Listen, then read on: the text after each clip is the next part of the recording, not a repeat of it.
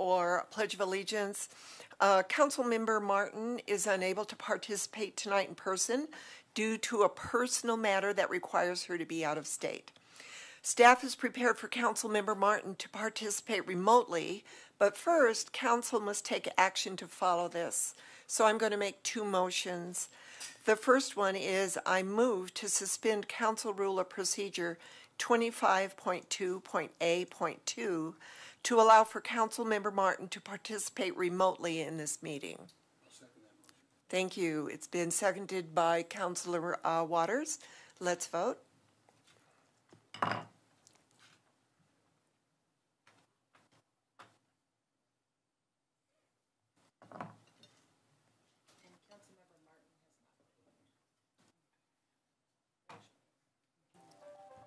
Okay, that carried unanimously. The second motion is I move to allow electronic participation by Councilmember Martin through July 2022 due to a personal matter that requires her to be out of state and unable to participate in person. Second. Okay, that has been seconded by Mayor Pro Tem Rodriguez. Let's vote. That also carries unanimously, so welcome, Councilor Martin. Can we have a roll call, please, Don? Absolutely. Mayor Peck? Present. Councilmember Doggle-Faring? Here. Councilmember Martin?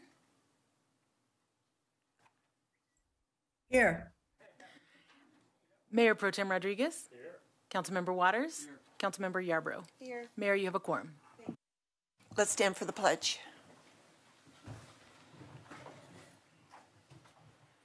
I pledge allegiance to the flag of the United States of America and to the republic for which it stands, one nation, under God, indivisible, with liberty and justice for all.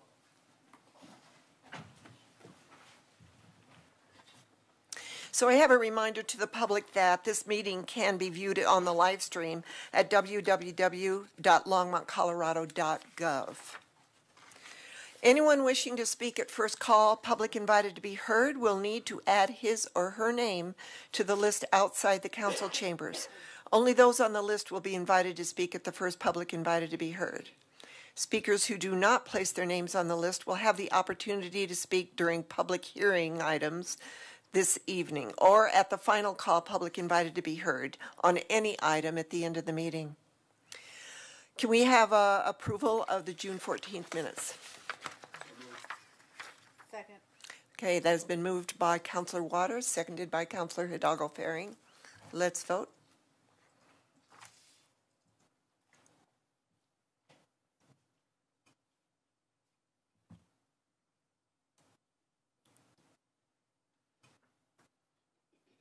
So that carries unanimously. Thank you. We are now at the agenda revisions. Do we have any revisions, Dawn? We do not, Mayor Peck. Thank you. How about councilors? Do you have any motions to put future items on future agendas? Okay, seeing none, we'll move on to the city manager's report. No report, Mayor, Council. Okay, thank you. We do have a special report by Jim Golden.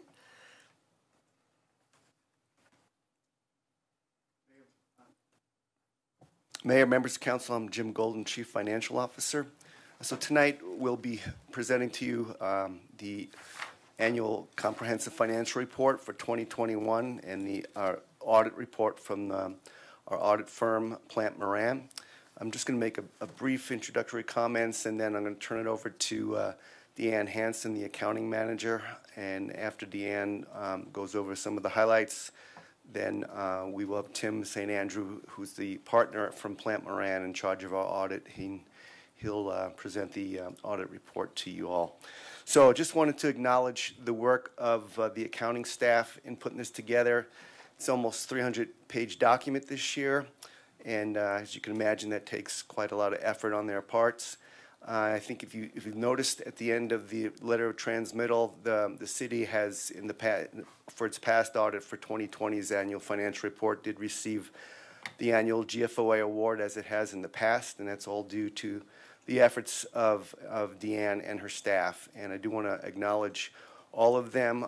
Tonight, along with Deanne here, is Susie McGinley, who's a lead accountant. If you can both stand up, Deanne and Susie. But some staff that are also not here today that are also involved in this are lead accountants Sammy Colson and accountants Kim Klug, Carlin Gonzalez, and Kelly Wynn. So with that, I'm going to say once again they did a great job, and I want to thank them for their efforts, and I'll turn it over to Deanne to present the highlights.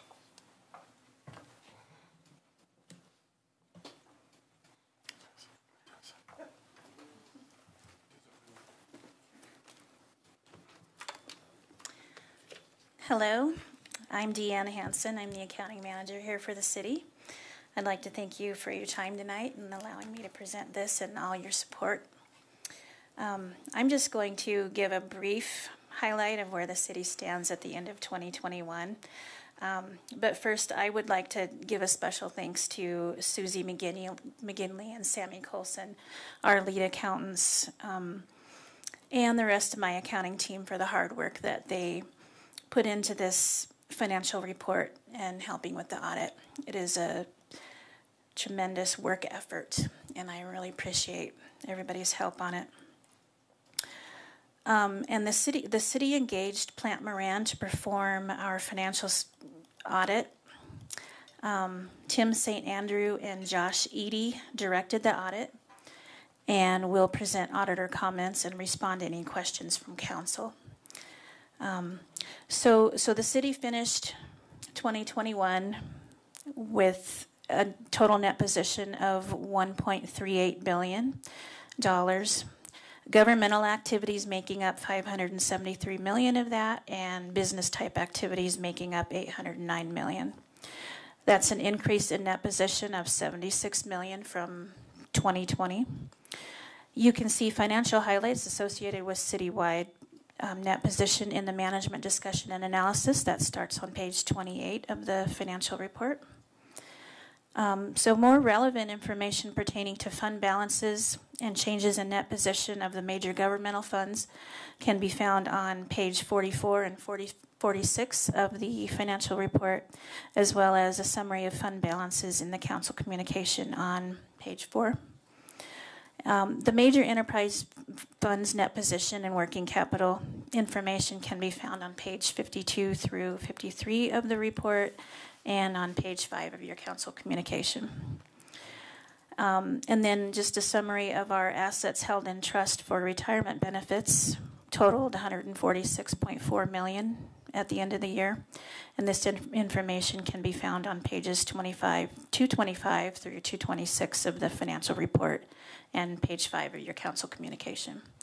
So that's it for my high-end highlights of the financial statements. And if you don't have any questions, I can turn it off to our auditors.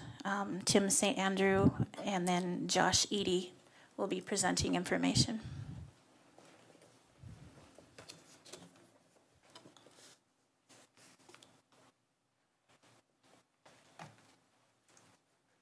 Okay, thank you, Jim and Deanne. Good evening, everyone. We appreciate you having us here today to present the results of the December 31st, 2021 financial statement audit. As mentioned, my name is Tim St. Andrew, and with me is Josh Eady. And before I get into the audit deliverables and the audit results, I would like to take the opportunity to thank Jim and Deanne and the whole team. Overall, I would echo Jim's comments, great team to work with, very responsive. Jim mentioned the heavy lift, the effort, the 300-page financial statements, but what he didn't mention is that this process really starts back in January, and it goes right up until this meeting. So it's a 5 to 6 month process. So it's very time consuming, there is a lot of effort, and we certainly appreciate your team's help throughout the whole process. So moving on to the audit results, there are a few different deliverables that you should have. One being the annual comprehensive financial report. 2 would be the single audit report, which is the audit of the city's federal awards, and that is included in the back of the city's financial statements. 3rd would be the end of audit letter addressed to the city council. To start, I'll cover the audit opinions. On pages 25 and through 27 of the annual comprehensive financial report, you will find the auditor's report. That's really in this 300-page document. those are really the only 3 pages that belong to us, and that would be our opinion letter. So we did issue an unmodified opinion, and so what that means is that it is a clean opinion. The readers can rely on the financial statements. They are materially accurate and done so in accordance with the accounting standards. We also have an emphasis of matter paragraph within the auditor's report, and this relates to the Longmont Housing Authority that was brought into the city's financial statements this year. But because of how the accounting rules are written, we actually had to restate the 2020 financial statements because we do have a change in reporting entity. So we had to go back and restate last year as if the Housing Authority were included all along. Starting on page 284 of the financial statements, you'll find the auditor's reports related to the single audit. We did test 2 major programs this year, the Highway Planning and Construction Cluster and the Community Development Block Grant Disaster Recovery Funds. Both of those were unmodified opinions as well, and we didn't note any compliance issues with the grants. On page 290 of the financial statements, you will see that we did have one finding this year, and it's a material weakness surrounding the preparation of the schedule of federal expenditures, and that's really the listing of all of the grants received and amounts expended this year.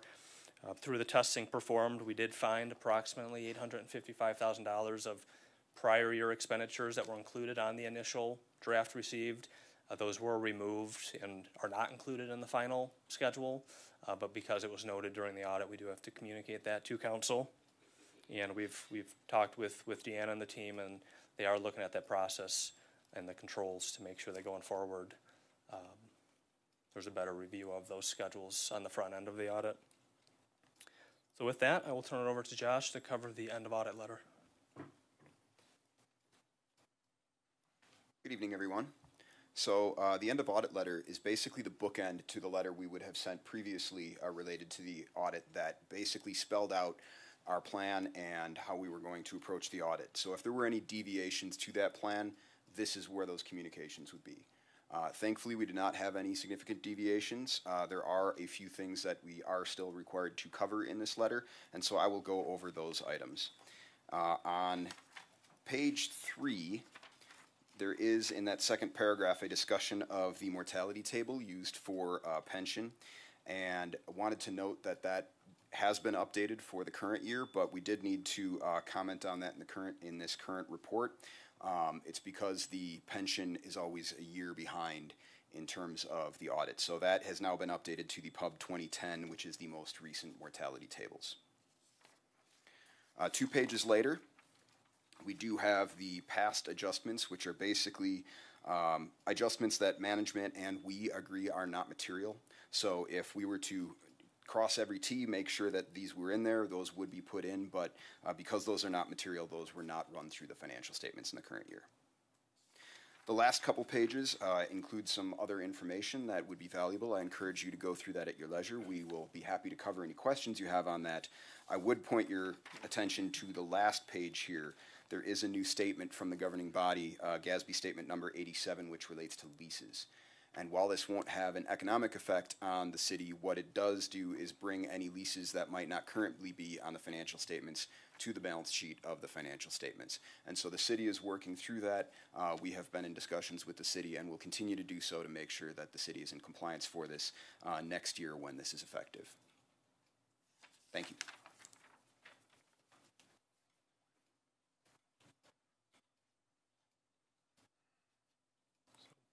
With that, we'd be happy to answer any questions that you may have. Councilor Waters. Thanks, Mayor Peck. So the only material finding in the audit is finding 2021-001, which you made reference to. And the way it reads is that it is simply a reporting. It is a timing of the reporting of this $855,000 in expenditures. That's correct. And the corrective action is simply to re-enter to show that in 2020 as opposed to 2021. Because I didn't see a specific. I saw that there was an action plan. I just didn't see the specifics of it. Yeah. So those would have been reported last year on the 2020 schedule of federal expenditures. but because they weren't, they were initially brought forward to the 2021 schedule. But the way that the grant regulations are written is that as long as that didn't impact major program selection last year, we actually wouldn't go back and restate last year's schedule, and they also wouldn't go on this year's So schedule. this is really about moving forward and how that gets reported. Absolutely correct. The only other comment I would make is it's just been remarkable to me, and having looked, this is the fourth of these audits, or fourth audit result I've looked at as a council member. And given the number of funds, the complexity of our financial operations, the number of transactions, that this would be the first, I think this is the first time I've seen anything that's considered a material finding. And it's a journal entry process, I think, this is what I'm hearing, I think is still pretty remarkable, Jim, and your staff. Yeah, it is just amazing, your ability to account for every single dollar in transaction that comes through the city.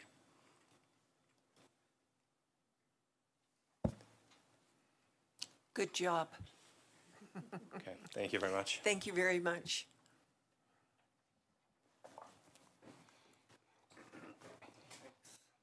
Thank you, Jim.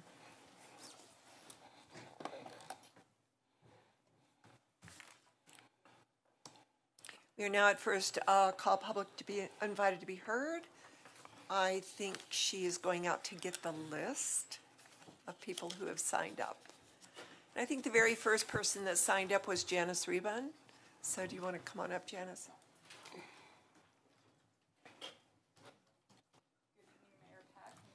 Can you hit the?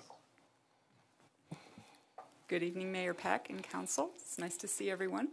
I'm here as president of Longmont Sister Cities Association, and the first thing I would like to do is introduce Wolfstar Duran. She is our summer intern and a cultural broker from the Northern Arapaho Indian Reservation. So would you like to introduce yourself? Yeah. Hi, my name is Wolfstar Duran. I'm from the Northern Arapaho tribe from the Roon River Reservation in Wyoming, and I'm currently a student at the University of Wyoming, and so I'm here just to make sure both exchanges are going well and whatever board members need help. So, welcome, and thank you for all you're doing. So our delegation will be heading to the reservation on June 9th. They will attend Sundance, which is really exciting and a really wonderful opportunity for us to learn a lot more about Wolfstar's culture. And so I'm going to also share some really exciting news. I got a call last week from the city of Broomfield, and what we've done here in Longmont, they've heard about, and they are replicating with the Southern Arapaho. So they have reached out to and visited the res once, and I'm going to be working with them to kind of guide them because we didn't get that. So this is really exciting news, and we hope every city along the Front Range does something similar. So I really wanted to share that information with you tonight. So I really thank the city of Longmont and all of the staff and council and the former mayor and our current mayor for all of the support, and we hope this is the very first seeds of change for all of us. So with that, I'm going to turn this over to our wonderful ambassadors.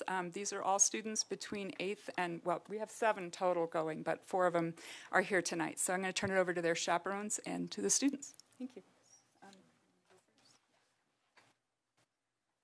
Hello, everyone. Good evening. My name is Jenny Diaz-Leon, and my pronouns are she, her, ella. I am a City of Longmont employee with the Children, Youth, and Family Division. Hello, everyone. So I am one of the chaperones that gets to go with the students to Wind River, and I just want to say thank you for this wonderful opportunity. I know that being involved in this has truly changed my life, and so I'm really hopeful that this is going to change the lives of several of our students here at Longmont, as well as the students in the Northern Arapaho tribe. Thank you. Hey, how's it going? My name is Patricio Alejandro Yanes Davis Trigo, or Patricio. I am an educator with St. Vrain Valley School District, and I am the other chaperone. I just want to say thank you all for your continued support of Sister Cities. This has been an exciting new chapter for us, and it is awesome to see a young group of some really amazing students go by. Be able to go down there, and yeah, just thank you so much, and I really look forward to this trip coming up. Hi, I'm Estella Mendoza. I'm a student at Niwot High School, and I am really thankful for this opportunity that everyone has provided. My name is Natalie Heinze. I'm going into Niwot High School into 9th grade next year, and I'm super excited to go to the Wind River Reservation. Hi, my name is Gabriel Cardenas. I'm a student at Skyline High School. I just want to thank you guys for setting us up there. I think it's really important for us to know about different cultures, and I'm really thankful for the opportunity. Thank you. Hi, my name is Mauro Rojas. I'm entering 9th grade in Erie High School, and I'm really thankful for the opportunity for us to be educated about something else, something new. Thank you. Mayor or council, do you have any questions for our students or any advice? I think your advice is represent us well and bring back some of your experiences. I'd love to hear about them since this is the first group going. So it would be great. And I love your enthusiasm, Patricio. He's known for that. Thank you very much. If we could indulge you for a moment and get a picture with Absolutely. the group, that would be lovely. And I really appreciate your support. Thank you.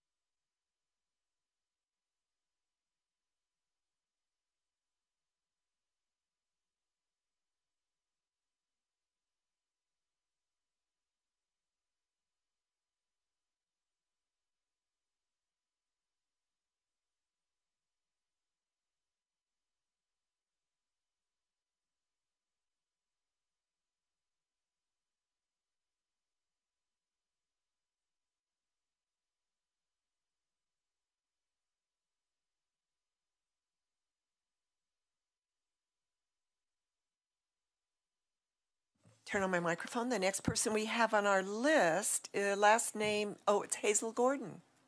Come on up, Hazel.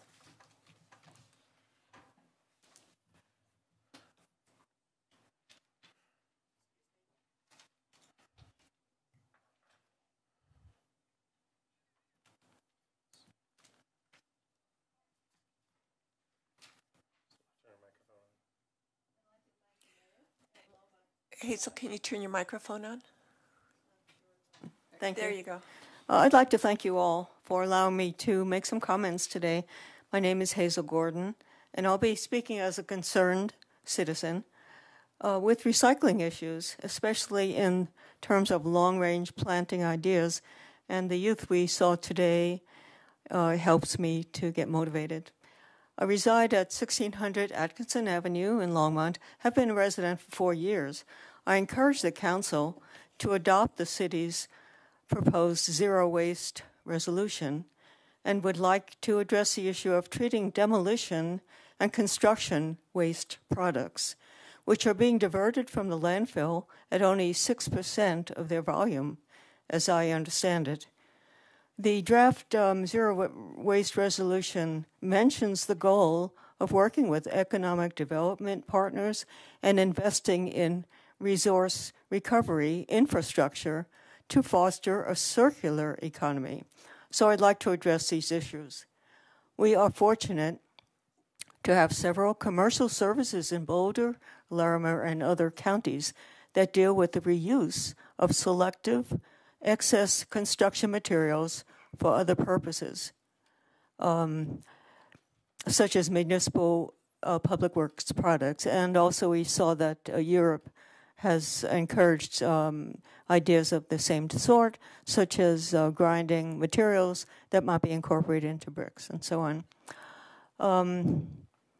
I'd like to mention that the city could become more attractive to residents and businesses if green buildings and LEED criteria were also included as financial incentives in its guidelines for non-residential buildings, as well as possibly other residential buildings.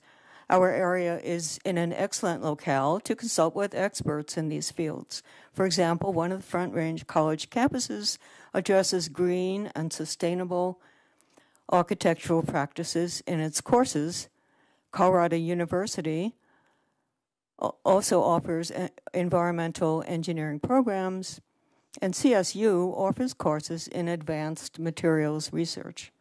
With those lofty goals in mind, I would encourage the city to develop partnerships with businesses, universities, and other cities and counties to make Longmont a more attractive and environmentally responsive city that takes bold steps to reduce much of our manufactured waste products that are currently going into landfills, which are out of space. Thank you very much. Thank you, Hazel. Strider, you're up next.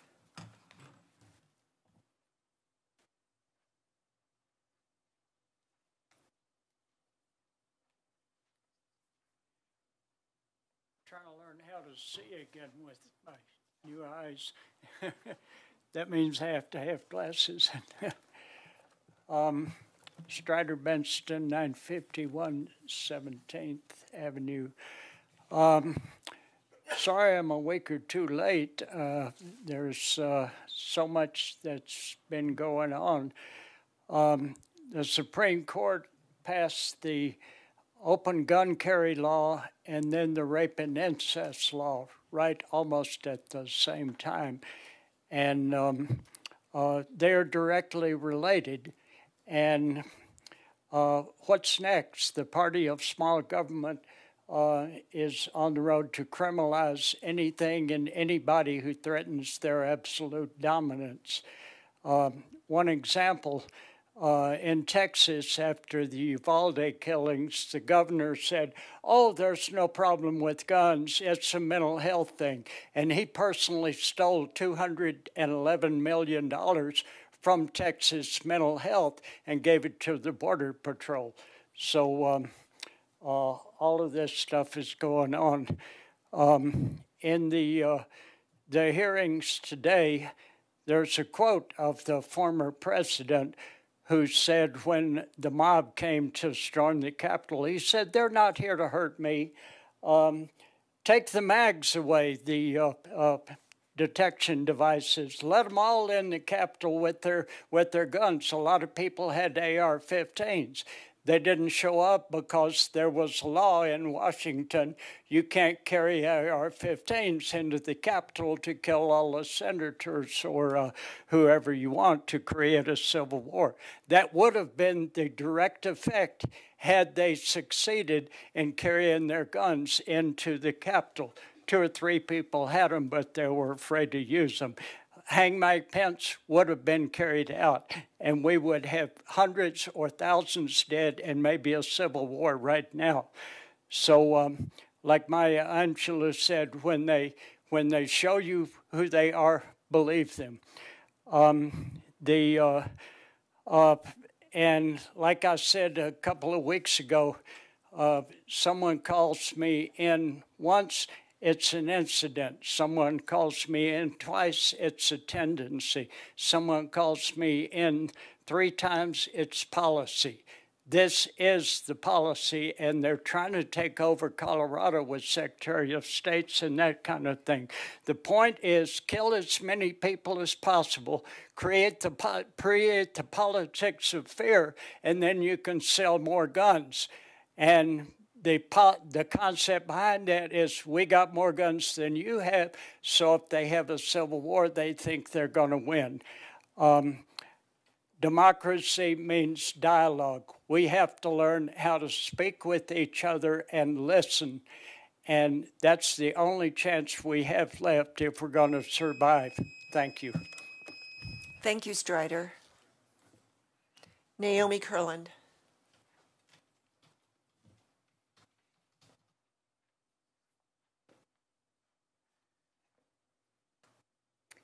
Hi, my name is Naomi Kurland, and I live at 2073 Goldfinch Court.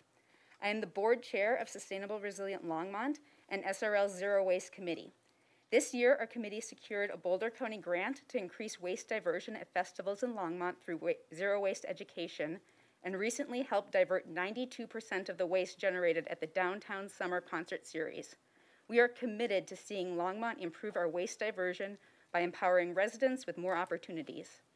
In addition to hosting monthly community cleanups and facilitating waste diversion at events, we also administered a zero waste survey this spring to assist in collecting public feedback for the zero waste resolution draft being presented to Council tonight. We have participated in multiple feedback sessions with city staff on the resolution, and we're gratified to find many of our recommendations incorporated into this latest draft. Unfortunately, there were some significant disappointments in the draft being presented tonight as well. The most frustrating addition to this draft was a noticeable reluctance to put forth strong, decisive language, and instead it includes loopholes and off-ramps to the list of actions that the city can take to reach our zero waste goals. All meaningful action is prefaced with the phrases, pending further analysis and community input, these measures may include, and to the extent allowed by the city's business plan and annual budget processes. This is a resolution, not a binding ordinance, so there is no need for weak, wishy-washy language to couch recommended actions. All it does is remove the sense of urgency and commitment to action on behalf of the city, preemptively incorporating potential roadblocks and delays in what should be a statement of strong, resolute action. We are also disappointed in the reduction of targets compared to previously identified goals. Diversion of 70% by 2030 and 85% by 2050 may be more realistic based on the city's internal analysis, but since this is a resolution and not a binding contract, it behooves the city to be as aspirational as possible.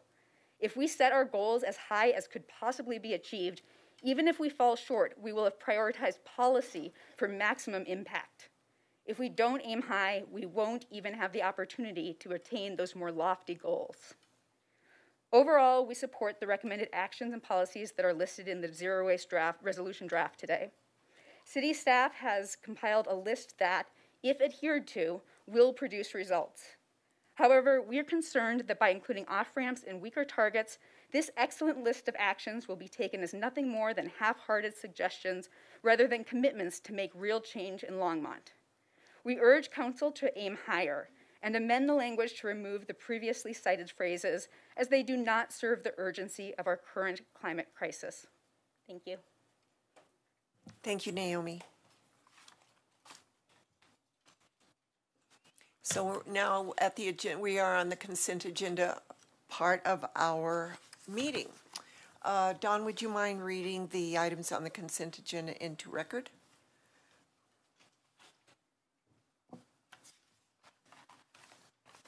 Absolutely, Mayor Peck. Item 9A is Ordinance 2022-25, a bill for an ordinance making additional appropriations for expenses and liabilities of the City of Longmont for the fiscal year beginning January 1st, 2022. And by the way, second reading and public hearing for ordinances tonight will be on July 12th, 2022. 9B is Ordinance 2022-26, a bill for an ordinance amending Section 3.04.885 of the Longmont Municipal Code, adopting an amended and restated City of Longmont General Employees Retirement Plan. Item 9C is Resolution 2022-104, a resolution of the Longmont City Council approving the intergovernmental agreement between the City and Boulder County for the Antelope Park Forest Restoration Project. 9D is Resolution 2022-105, a resolution of the Longmont City Council approving the intergovernmental agreement between the City and Larimer County Economic Workforce Development for forestry services at Button Rock.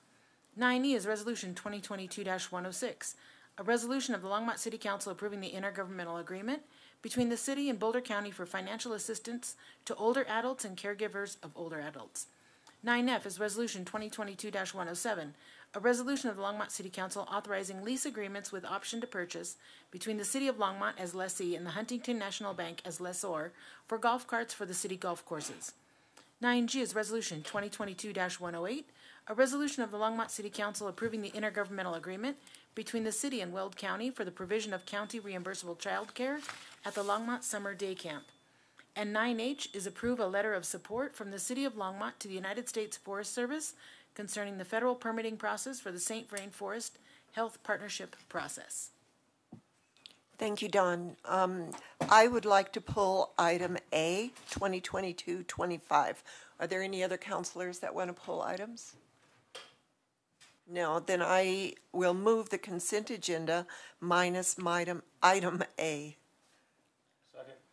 So it's been moved by myself, seconded by Mayor Pro Tem Rodriguez to move the consent agenda minus item A. Let's vote.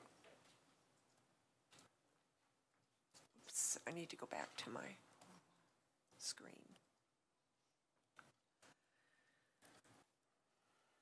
And that carries unanimously. Thank you. We are at items on the second reading and public hearings on any matter. Item A is public hearing and consideration of recommendations for 2022 Community Development Block Grant, or CDBG, Program Action Plan. Are there any questions from council on this ordinance? Seeing none, I do have Victoria Lenave. Oh, I'm sorry, we're going to go to the presentation first. Sorry, Molly, I didn't see you there. And then you can come up, Victoria.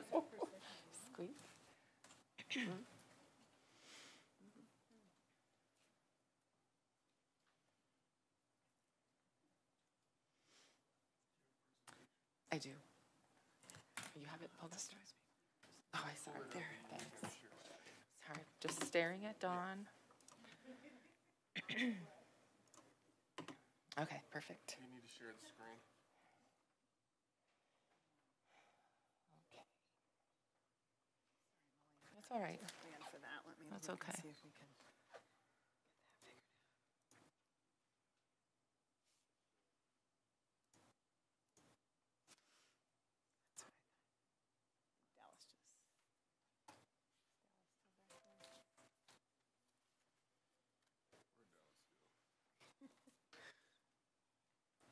We're just going to have to roll with it.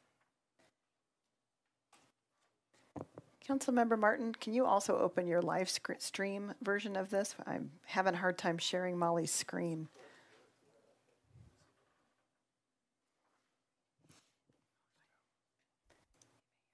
I'm sorry, Deputy Cedar, I can't hear what you said. Councilmember Martin, I'm wondering if you can check out your live stream version. And I can send you the link if you need to, either on Longmont Public Media or the city's YouTube to watch the presentation. I forgot to give myself rights to share the screen. Yeah. Oh, Dawn can email it to you too. Sorry about that. Yeah. Okay. She's going to send it to you right now. Okay. Thank you. Mayor Peck, Mayor Peck, members of council, thank you for having me tonight. I'm Molly O'Donnell, Housing and Community Investment Division Director. Tonight I'm going to be discussing our 2022 CDBG Action Plan and Affordable Housing Fund recommendations. So just as a little bit of an intro, especially because we have an all-new group working on this year between me as the director and my brand new and wonderful staff that has been working very hard to put this together tonight. So we do operate off of 5-year consolidated plan goals. That's for 2020 to 2024. We put this together in conjunction with the Boulder County and Broomfield Regional Consortium and set shared goals, strategies, and funding priorities for the program years during this period. That consolidated plan outlines goals to pursue during a 5-year period to meet community needs. CDBG and home programs advance the following objectives for the benefit of low and moderate income households that you can see here summarized. Rental housing programs, the goal there is to maintain and produce additional affordable rental housing, particularly for households with incomes below 50% of the area median income, or AMI. Existing home ownership preservation by maintaining and increasing the inventory of affordable home ownership by assisting low-income households with rehab and accessibility needs to ensure decent, safe, and sanitary housing conditions. New home buyer opportunities to increase the inventory through innovative housing development models as opportunities arise, and by providing first-time homebuyer classes. Housing stabilization programs. We work with community partners to provide housing resources and services to individuals and families at risk of or experiencing homelessness. Community investments is when we work with regional partners to coordinate investment strategies that fund programs and projects designed to impact existing conditions that threaten the health and welfare of our community, particularly for residents with low income or special needs. And finally, economic development goals to promote job creation or retention through support for primarily micro enterprises or small businesses. So for our action plan this year, this is a requirement for CDBG funding. We are working to implement the goals of that consolidated plan. So our program year is January 1st to December 31st.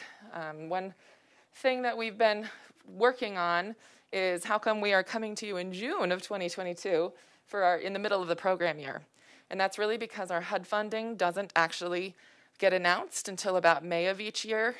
And then we have a statutory deadline to submit our action plan by August 16th of each year, and we coordinate with the consortium members to do that together. So we are in the third year of our 5-year plan. We do have to have a public hearing to set those CDBG funding allocations, so that's tonight. We are doing a 30-day public notice. This runs through July 16th. So if we receive any additional comments, we will include those in the action plan, and we'll bring them back to council if need be. And then finally, our Affordable Housing Fund is not a requirement of our action plan, but because our programs are so tied together, we bring those recommendations to you at the same time. So that's just some background on the timelines and requirements. So this year, our CDBG funding amount available is $519,709. This is a 7% reduction from 2021, and it's actually our second lowest allocation since 2003. We think there's a couple reasons for this going on lately. First of all, there's only a set dollar value for all entitlement communities, of which Longmont is one. And so the more cities that reach the population thresholds that allow them to be an entitlement, there's still the same amount of dollars to go around. Additionally, we know there's a lot of other federal funding out there specifically for housing and community investment because of COVID. And so we think that at HUD and at the federal level generally, there's a lot of focus on that funding. And so that's a couple reasons why we think it's going down. We also just have $5,000 in estimated program income. So together, we had about $524,709 to put out. So we do run between 2 and 4 times a year. We run a funding cycle, or so an application period to accept project proposals from the community. We do a lot of community outreach. We held our application period May 9th to the 27th. We reached out to historic partners, community service organizations. We put an ad essentially in the Housing Colorado newsletter trying to reach maybe some affordable housing developers that work elsewhere in the state that maybe aren't paying attention to what happens in Longmont, but we would want them to consider doing projects here. And then in conjunction with the action plan, we put publishing in the Times Call as an advertisement. It's of course on our city website. We provided pre-application support to anybody that got in touch with us to try and help them, guide them through creating a complete application. And then we're working on an online survey to pair with the end of our public review period to get some feedback about our process. So we received 6 viable applications during that period. 4 of them were referred for a CDBG program, the Boulder County Housing Counseling Program for $50,000, Entrepreneurship for All, $30,206, and 3 Longmont Housing Authority rental housing rehab projects, totaling just over $124,000. We referred 1 project to our Affordable Housing Fund program, a Habitat for Humanity affordable homeownership project for $646,700. $717.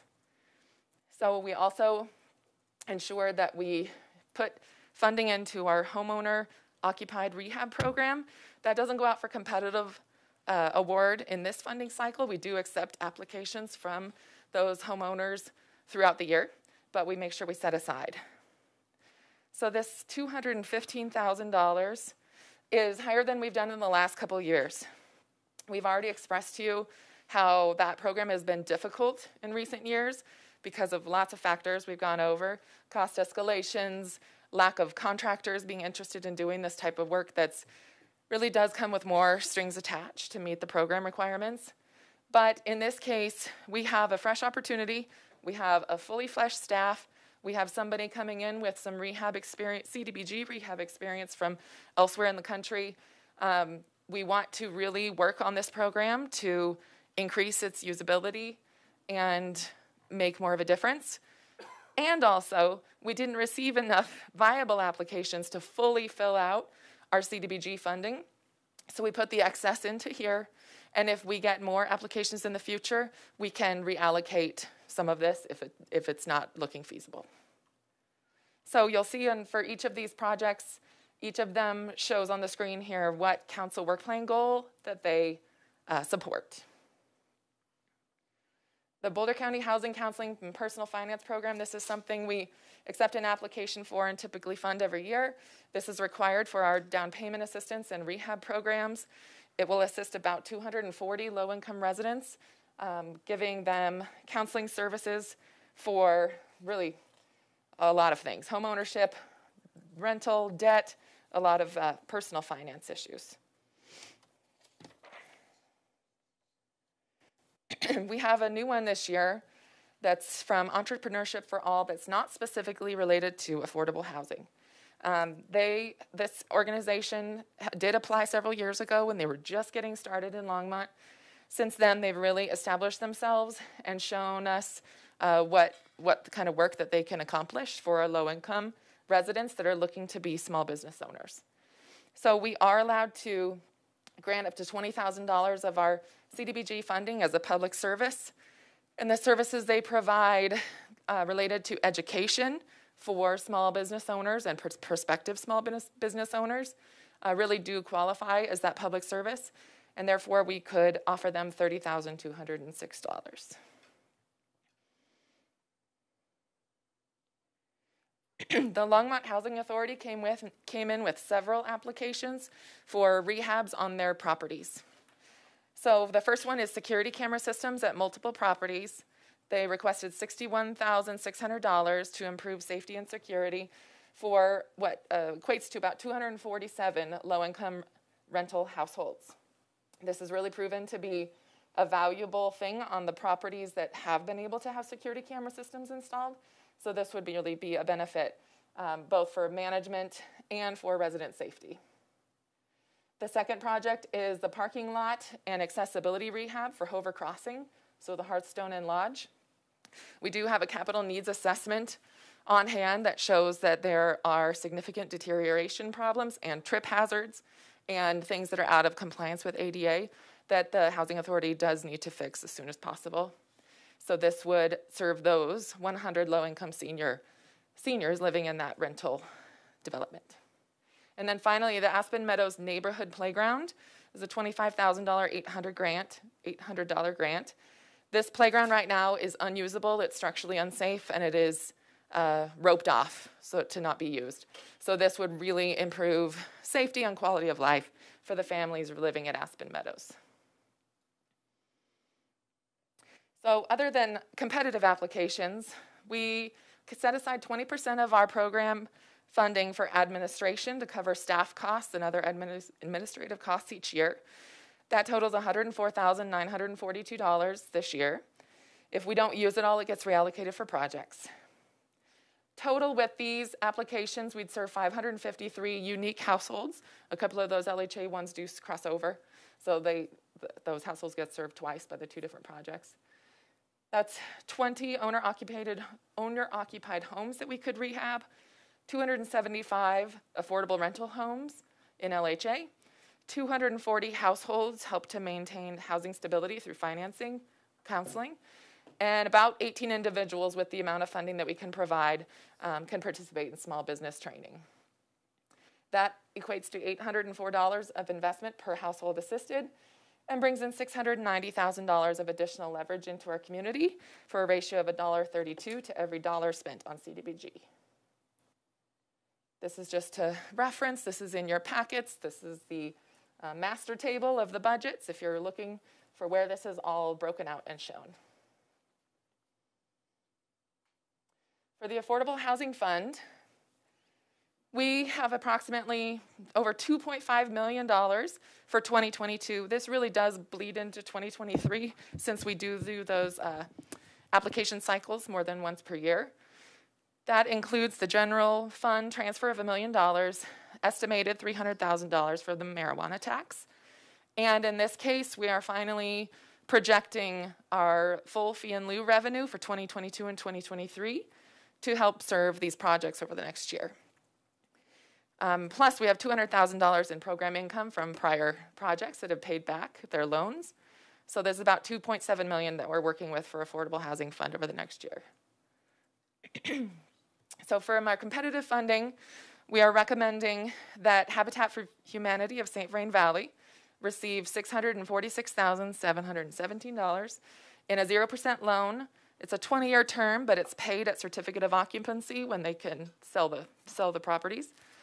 This is over at the East Rogers Road site. They have received city funding in the past. They received donated land from the city and an additional Affordable Housing Fund loan for the land purchase several years ago.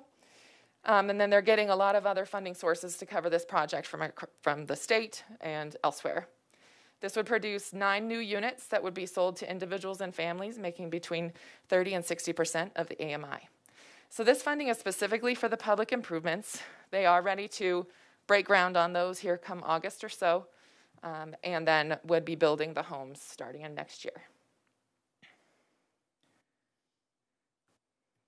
Otherwise, in the Affordable Housing Fund, we're setting aside about 17% this year, and that's $483,086. This is to cover staff costs and other admin. We really do, between CDBG and the Affordable Housing Fund, we are needing more admin than prior years because of our new structure, which is put together to really ideally serve the programs that we administer and deliver on the projects that we want to put out there for the city. 9 households would be served with the Affordable Housing Fund with this one Habitat project. That results in about $71,000 of investment per household, but it's leveraging $2.8 million and change, bringing that into the community. So if we put $1 into this Habitat project for the public improvements, we're bringing in $4.50 of investment. We also have some non-competitive projects in the Affordable Housing Fund. This is what we call our set-asides. So we have $20,000 tagged for the National Development Council contract. That is a consulting firm that we are using to help on some of the affordable housing development goals that the city has. We've set aside the full amount of the housing needs assessment. However, $86,250 of it will be reimbursed by DOLA. So the amount the Affordable Housing Fund is covering is really just the local match, about $28,000. But we want to account for it all so we don't spend it. Plus $50,275 of rehab for the city-owned Adrian House. This is additional funding due to construction cost escalation, but that construction has started and we are ready to go, and we'll be able to rent that house to a large family in need here come 2023. And then finally, the $300,000 ongoing payment for the 9 acres associated with Costco. That is a 5-year commitment. Looks like we're a little cut off here, but we do set aside $171,560 for the fee offsets that we provide to private development. And that number is, let's see if I can get it, $979. Trying to view here. I can't get it. It is available. We can pull out what that has there. But that should be our funding for, well, I can't see it. I'm not going to guess at the moment. We can follow up with that if you are curious. it will be detailed here. Here's our total. Oh, I recall. So that left about 1.6 million that had not yet been allocated out of the Affordable Housing Fund. So as we do those quarterly funding cycles, we will work to tag that to projects. We do expect some larger development projects to come through that might qualify for that. And I'd ask you to consider any questions about the program, and then continue with public hearing if you don't mind.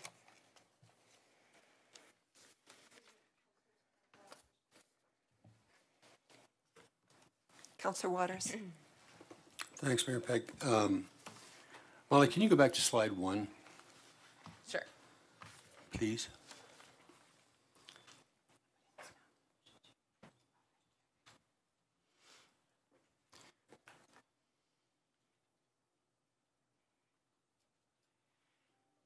I guess it's slide 2, actually, the goals.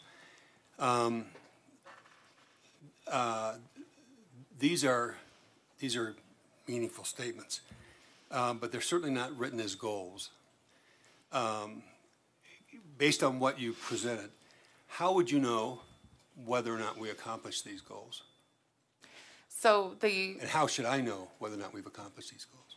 So this is our consolidated plan was written in 2020. I can tell you that if we were writing it today, I would have your voice in my mind about that goal structure. We do have objectives together. Our overall objective with the consortium is to produce 12% of our housing stock as affordable by 2035. That is our end-all, be-all goal. And it includes preserving the existing affordable stock so that we don't dip down and have to recover from there. So that is the true measurable impact. I would say that for these individual goals, our con plan in 2020 to cover 2025 in the next 5 years could definitely be fleshed out to have more specific objectives included, measurable.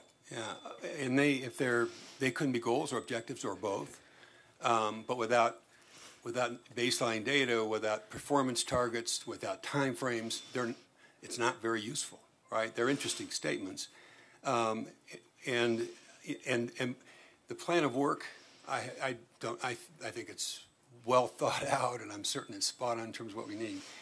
But in the interest of accountability, there can be none with that set of goals, unless you just kind of make it up as you go along. And I understand this is from 2020, but it's been 2 years. And is there something that constrains us from actually turning these statements into actual goals that are measurable? We can do that. It wouldn't be part of our HUD-approved consolidated plan, but we can have another document that kind of fleshes that out. I don't know what to say about HUD. Well, I could say a lot about HUD, having what we've gone through. But this is more about us, all right, in terms of what we can celebrate, what we can learn, where do we apply more resource effort, intellectual horsepower, whatever, as time goes by, because of what we are or are not accomplishing. And as I said, it's just, there's no way we can hold ourselves accountable or anyone else based on that set of statements as goals, right? I'm just saying, and so, I know I sound like a broken record every time we get into this, but I think there's nobody else. This is not HUD. This is not HUD telling us what to do with this. This is us not doing this, and I think we need to. So, just a statement, and I'll support this. This time, I'm not certain I will vote for this in the future if we don't turn these into real goal statements. Could you go to slide 7, please? Slide 7. May I add that our year-end performance, our CAPER, that we presented here in late March, that is our annual assessment of what we've achieved, and it does conglomerate over the years. Yeah. So we could try and look to for next year in reporting that. And I get the process of adding it up and assessing where we are, but it ought to be added up and assess. It ought to be added up and assessed in relationship to what we were trying to achieve, right? How far did we exceed those goals? Where did we fall short? And get us into a kind of a virtuous cycle of improvement, right? If I look at this, and the CWP 3A3.2 is referring to the council work plan and goals and statements that are in that work plan, which I think is likely useful in this context because you got to have something to work with. But I just want to say, for the record, this council doesn't have a work plan that I'm aware of. That was a former council's work plan, goals adopted by former council. I'd love for us to apply ourselves to that set of goals or some set of goals that we could embrace and adopt as a council. But I think it's misleading to the public to suggest that we have a work plan and that we have goals we've adopted as other than the affordable, the 12%. We have yet to adopt a goal with respect to attainable housing or workforce housing, whatever language we're going to use. So for you, and I'll say to Harold and Sandy, and I know you don't have much to hang on to in terms of tying work to priorities because we haven't done that work. But I just want to say for the record, I think this is misleading, and I think we ought to be careful about saying to the public somehow this is tied to something that this council has adopted, because it's just not true. Right? Go to slide 14, please. Just like one clarification, the 9 units I would assume that I'm looking at the second bullet, I'm assuming is specifically in reference to the Habitat property over adjacent to the Mountain Brook project? No, that's actually separate. This is over on East Rogers Road. Okay. It's below 3rd Avenue and on East Rogers. So those 4 lots and what is projected to go on those 4 lots, separate from what we're talking about right here? Correct, because they did not get any city funding. Are these 9 single-family homes? No, they are. There are 3 buildings, 3 units each. So multiplexes. All right, very good. That was confusing. And I just make one more reference to the council work plan. That I know that you didn't create that. I appreciate your work on this. I think that's more on us than on you. But I don't think we ought to continue to. I'll continue to call this out if we do. I don't think we ought to use that work either upon which to ground or base a set of an action plan, because it's just not genuine. Thanks.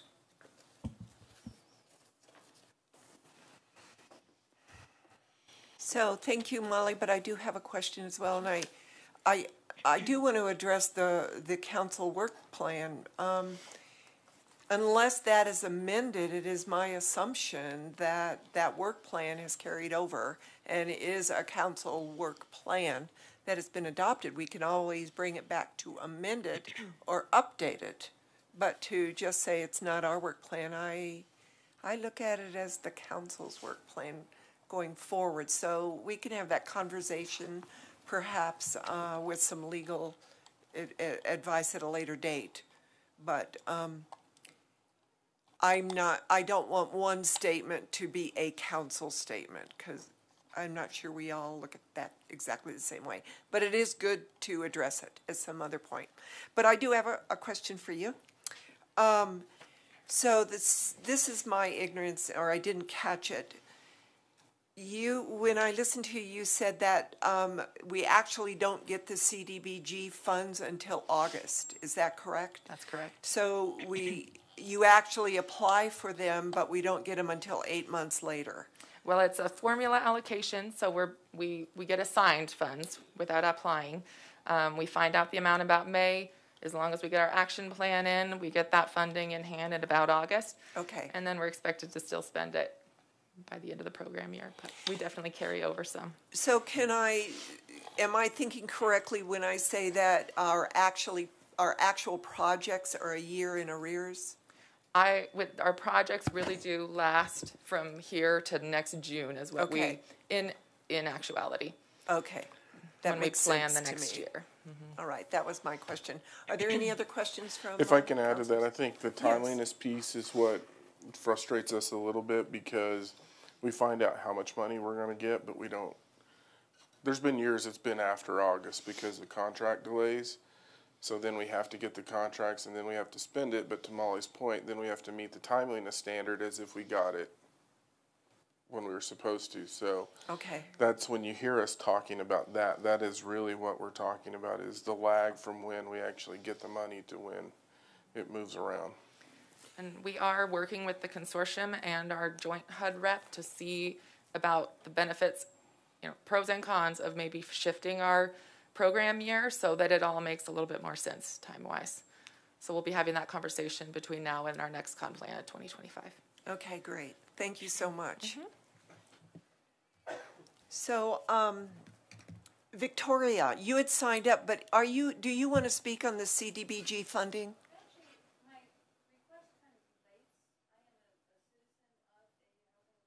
Come on up to the microphone, please.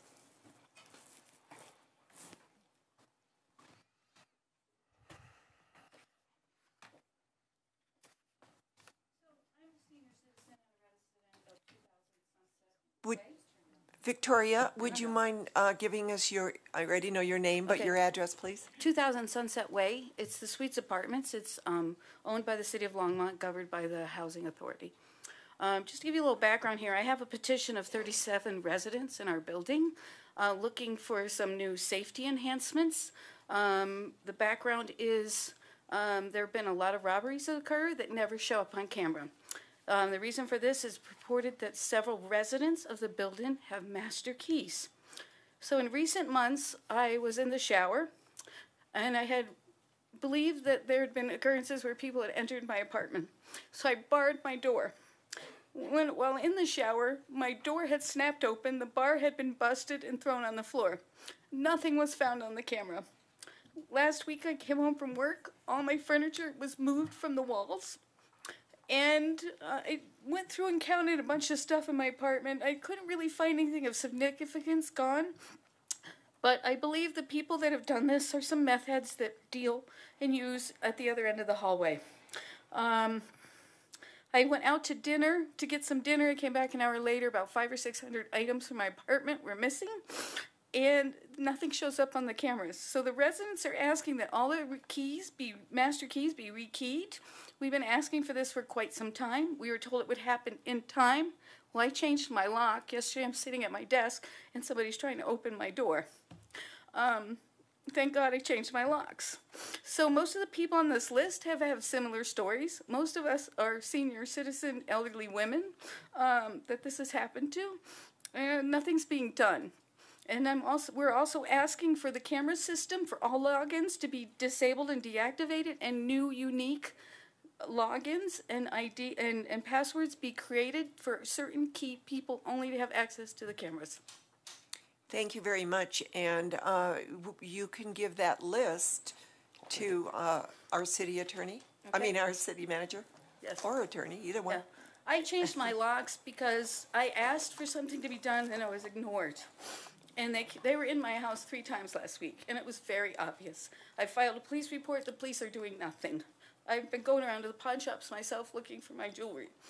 So I'm very frustrated. I'm also appalled that the City of Longmont Housing Authority has not apologized to me or even addressed my concerns. They're just like, there's nothing on the cameras. And every resident that has been going through this, I guess it's been going on for about 8 years, never gets any satisfaction. Nothing ever gets done. So I'm asking whoever is above these people that govern them to take some action and get something done immediately for our safety. Thank you. We'll definitely look into it. Thank you. Okay. With that, I close the public hearing. Is there anybody else out there that wants to speak to the CDBG funding? With that, I close the public hearing, and I'd like to ask for a motion on ordinance. Which one is it? It's not an ordinance. It's just the action plan.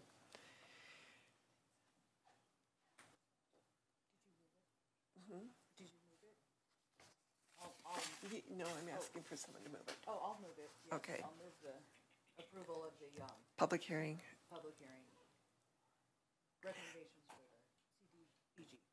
Okay, so Councilwoman Hidalgo Faring moved the recommendations for the 2022 Community Development Block Grant Program Action Plan. Do I have a second? Thank you. That has been seconded by Councilor Yarbrough. Let's vote.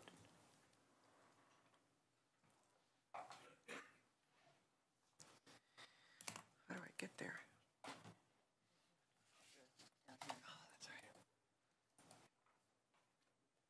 So I'm voting in favor. I can't get to it yet.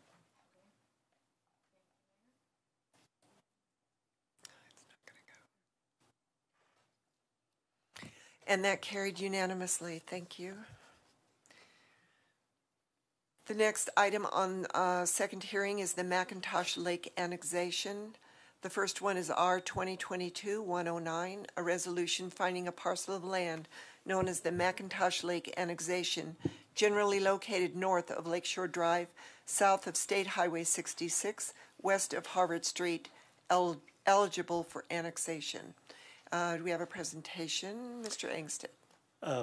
Mayor and Council, no, we don't have a presentation. Glenn Van Imwagen, your planning director. Sorry. You're close. And then we also have David Bell and Dan Wolford from Parks and Natural Resources. We're happy to answer any questions you might have.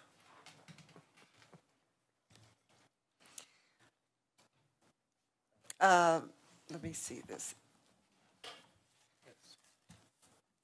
Councilor Hidalgo Faring. Thank you, Mayor. So as you know, this is in my ward, and I've been in contact with several staff members over, just more activity since the pandemic, just increased levels of activity. I think, for the longest time, it's been this hidden gem, and now the public knows. So I've spoken to residents who've experienced just more traffic, more visitors to the lake. In the annexation of this, would it allow, so this was a question that, I think, I had asked before, but I really want, the public to know that, really what this annexation would mean for the facility, not just in the park, but around. What are people in the area to expect through this annexation? I'll grab David Bell, probably be a better person to answer it.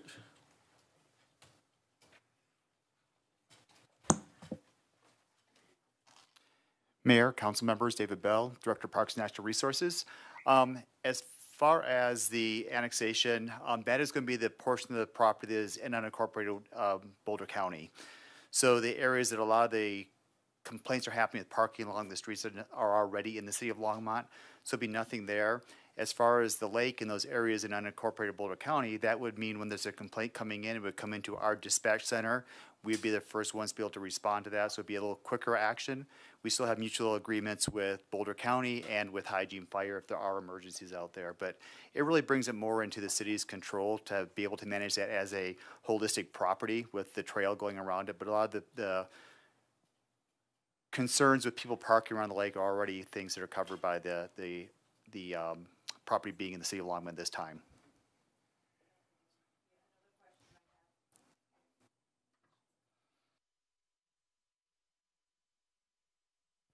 There we go. Thank you.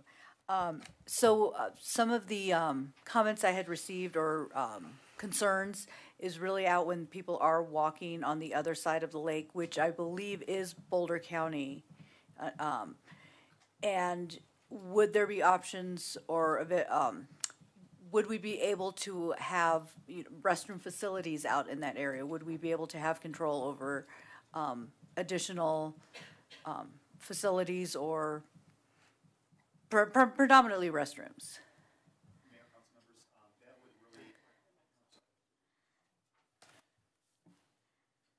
Am I back on for you? Yeah. Yes. Those areas that become where we incorporated the city through the annexation would allow us to go through the city's process. So we would not have to again go through Boulder County for the land use process if we were going to put in those amenities. However, those amenities would be something that we'd be looking at, again, part of the whole management of the lake, and wanting to make sure that as an amenity that was needed and that we had the resources to maintain and upkeep that. Okay, thank you very much. Thank you. I think also as a reminder, we did add a couple of park rangers in the budget was it last year, David? Correct. And Councilmember Hidalgo Faring, working on that response right now, but we do have a very good database that shows the patrols that are out in that area, so we can actually track how much time the rangers are spending out there, what percentage of time is out there, the kind of contacts they're making. And a thing that I think is positive, just looking at that briefly, is most of the contacts really are for people being out on the water without personal flotation devices, which is really one of the bigger safety issues that we are concerned about out there. Great, thank you. Are there any other comments from staff or questions? Okay. Seeing none, open it up for the public. Is there anyone from the public that would like to comment on this resolution? Seeing none, I would ask for a motion on the resolution, R 2022-109. I'll move R 2022-109. Thank you. It's been moved by Councilor Hidalgo Faring, seconded by Councilor Waters. Let's vote.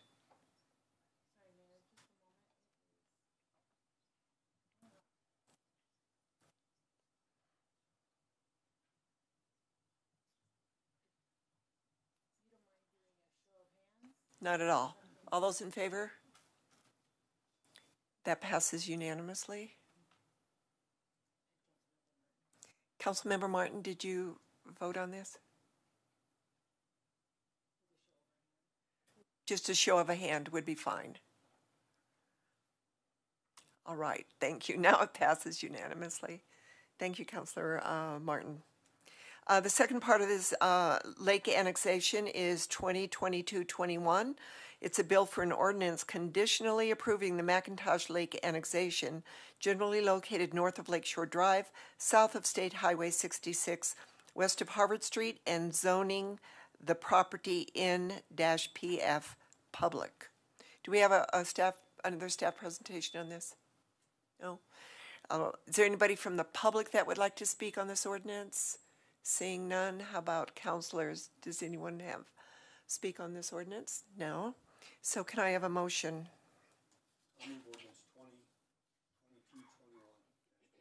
Thank you. I'll second. So it's been moved by Councilor Waters, seconded by Councilor Hidalgo Faring. Let's vote. You are. Thank you. Thank you, Councilor Martin. I was waiting for your hand. So that passes unanimously. Thank you. Our third item on second reading is Ordinance 2022-22. It's a bill for an ordinance authorizing the consent to Vance Brand Municipal Airports lease assignment for hangar parcel H-25 and H-25HP to Stephen Croft, tenant. Do we have a staff report on this? Mayor Peck? Yes. We do not have a staff report. However, I would like to take this opportunity to introduce you to Levi Brown, our new airport manager, who is here this evening. Great. So that going forward, you know who you're looking for in the audience when you have leases and airport matters before you. So thank you, Levi, for coming tonight. I think I hit the right button there. Hi, I'm Levi. I'm the new airport manager. Well, it's great to meet you. I actually emailed you. Yes, right before coming over, I responded, so you'll have an email waiting for you. Okay, great. Thank you so much. Do you want to comment on this hangar? It's pretty straightforward. We have a few hangar owners who are, well, we had one hangar owner pass away, and so his partner has purchased the share of his hangar from his estate and is looking now to have the lease of the land in his name. And two more sales, the subsequent ones on this list, where the owner is moving out of state and selling his property that's on the city's leased land. And that's kind of what's going on. Okay, great. Thank you. It's nice to meet you. Nice to meet you too. Do we have anybody from the public that would like to speak on this matter? Seeing none, anybody on council, any of the councilors? Seeing none, can I have a motion on this ordinance? No, not on the ordinance. We did on the resolution.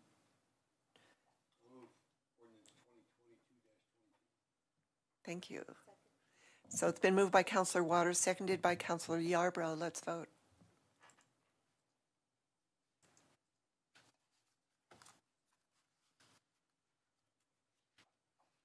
Councilor Martin.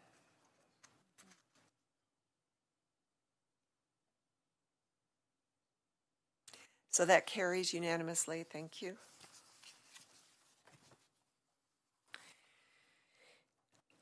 And we have a couple more. This is a bill for an ordinance. It's 2022-23, authorizing the consent to Vance Brand Municipal Airport's lease assignment for hangar parcel H-28E to Mark Reagan, tenant. Do we have a staff report on this? No. How about councilors? Do you have any questions on this one?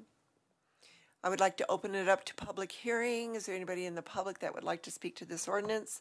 Seeing no one, can I have a motion? I'll move ordinance 2022-23. Thank you. Second. So it's been moved by Councilor Hidalgo Faring, seconded by Mayor Pro Tem Rodriguez. Let's vote.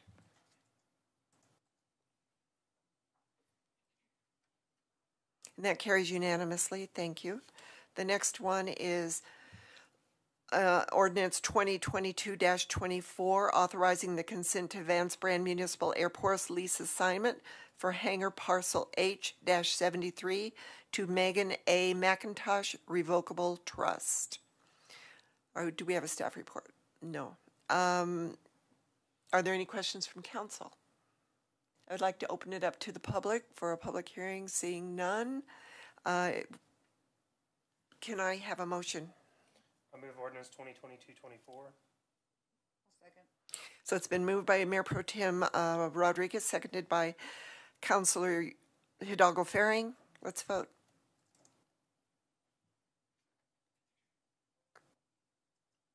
And that carries unanimously. We're now at items removed from the consent agenda, and I moved item A. I just have a couple of questions.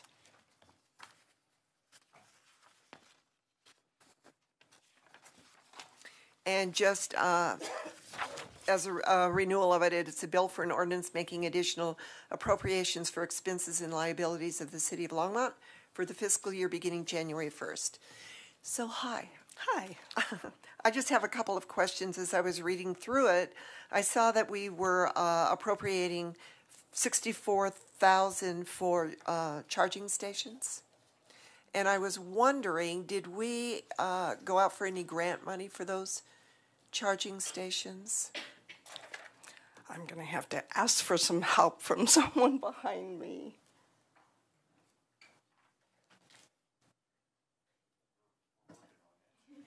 You're working on it? I forgot what part it was on. I should have written that down. Jump in on this. So this is money that was projected to be spent for last year, and we're carrying it over to spend this year.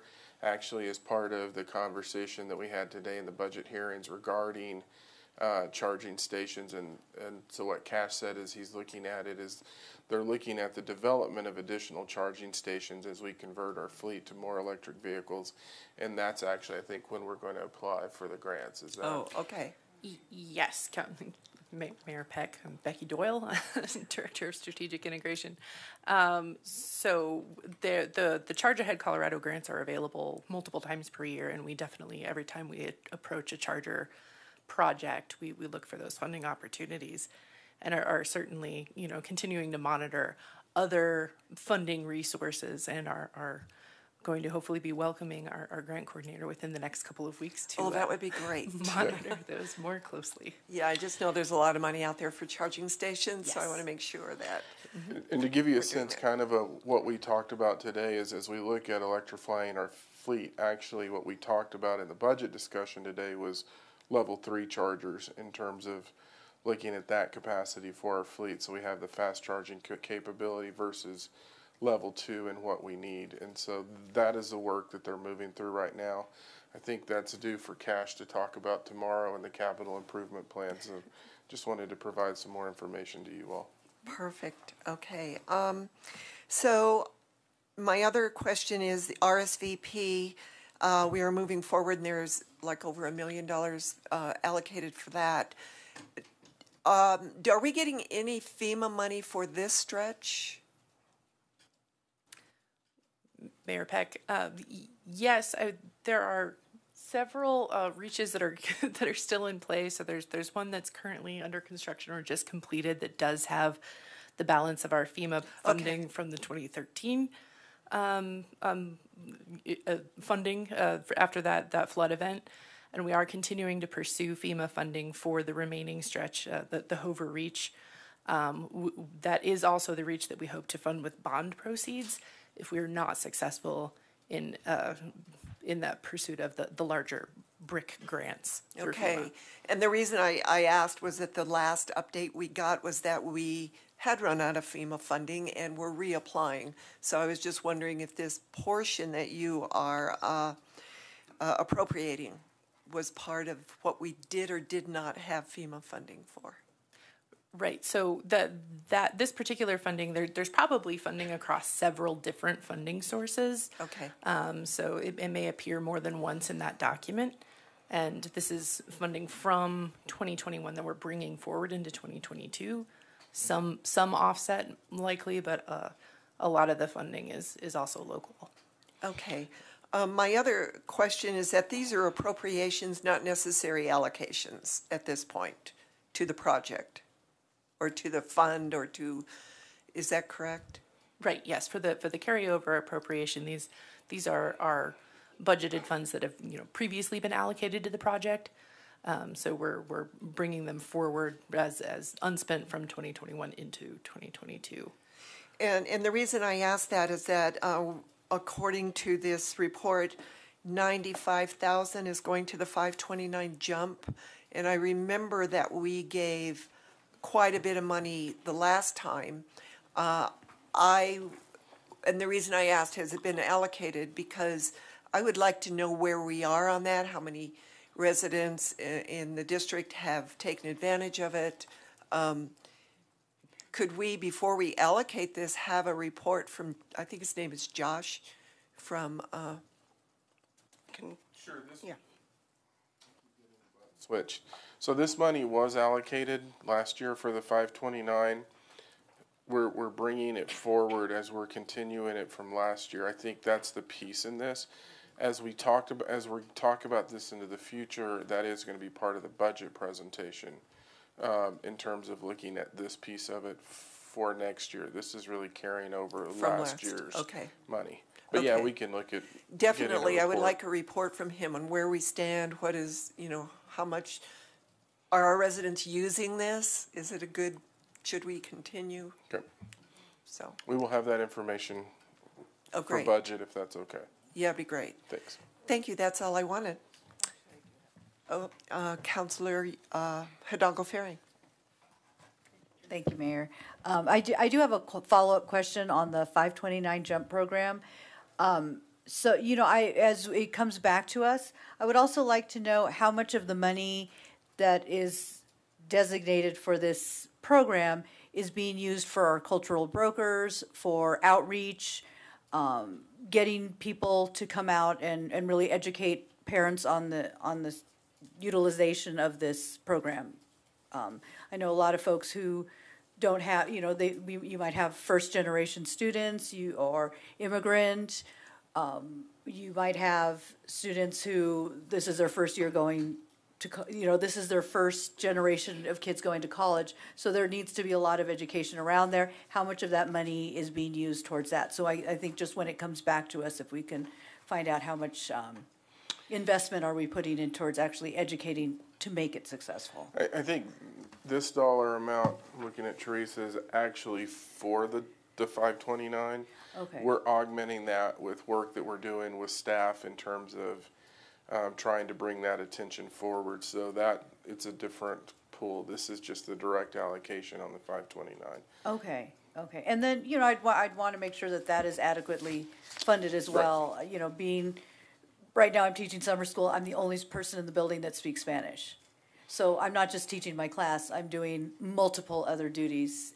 So the pressure that it puts on people who have these additional talents I want to make sure that they're being compensated as well. We'll bring that to you, let you know what we're doing.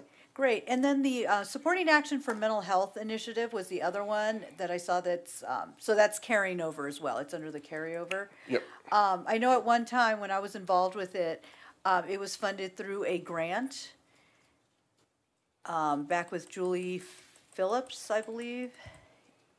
It was years ago. And I was wondering, is that another program that is Teresa? adequately being funded? Or is that Zach? Who has? Oh, sorry. No, who has? Teresa, do you have that?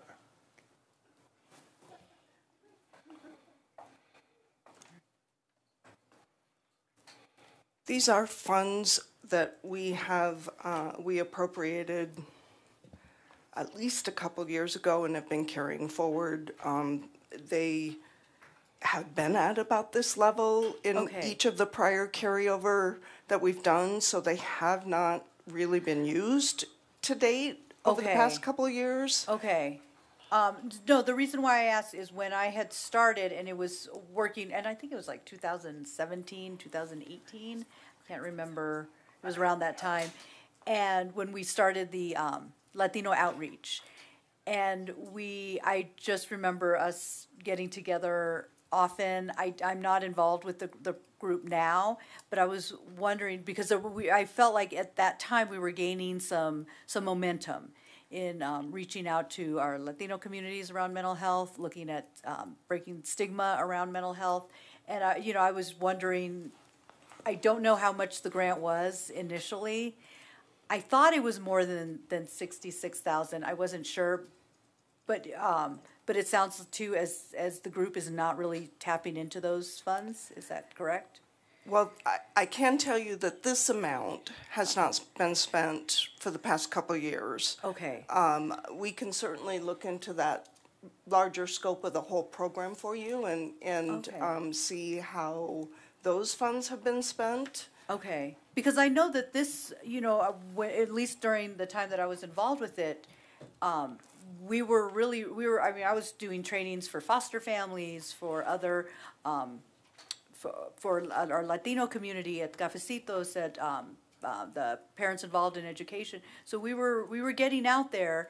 I just want to make sure that this is a good program. We want to make sure that it's still being utilized and to its full potential. We can But I certainly think follow up on that. I don't think it's you. I think it's another department that I'll need to reach out to. But we will definitely follow up Thank on you. that for you. Thank you. I We'll appreciate follow up, and I think one of the things that we're going to talk about just generally with mental health, I think the mayor made the motion on the marijuana tax, and as we look at it, we're starting to talk about, we know we have 0 to 18 in families. We know we have 55 plus. 18 to 55 non-family in terms of mental health is, I think, really the gap. And we're going to be entering into some conversations to really look at how do we move on this and to ensure that we're actually moving in a direction where it's a cohesive direction from the city, but also that we're approaching this in a way that makes sense and really applying our resources. And so that's work that we have to undertake as we continue moving forward. Yeah, and I'd like to be involved and offer input in that conversation as well. So yeah, we'll be definitely hit me up. talking to council as we're moving forward on this. Okay, great. Thank you. So, no more discussion on that. I would like to move ordinance 2022-25. Thank you. It's been seconded by Councilor Waters. Let's vote, please.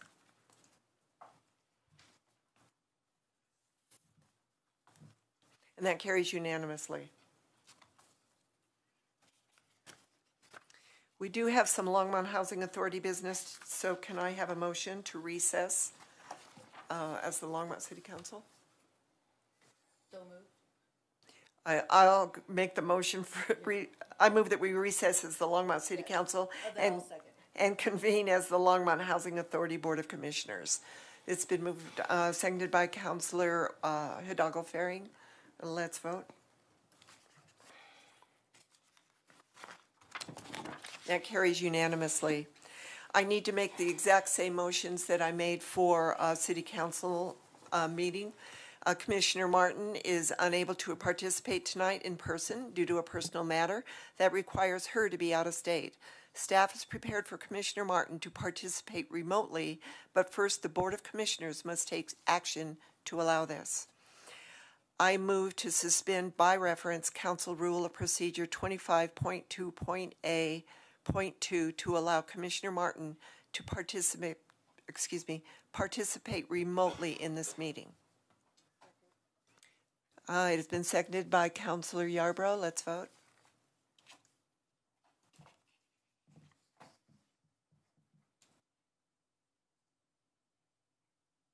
That carries unanimously. I also move to allow electronic participation by Commissioner Martin through July 2022 due to a personal matter that requires her to be out of state and unable to participate in person.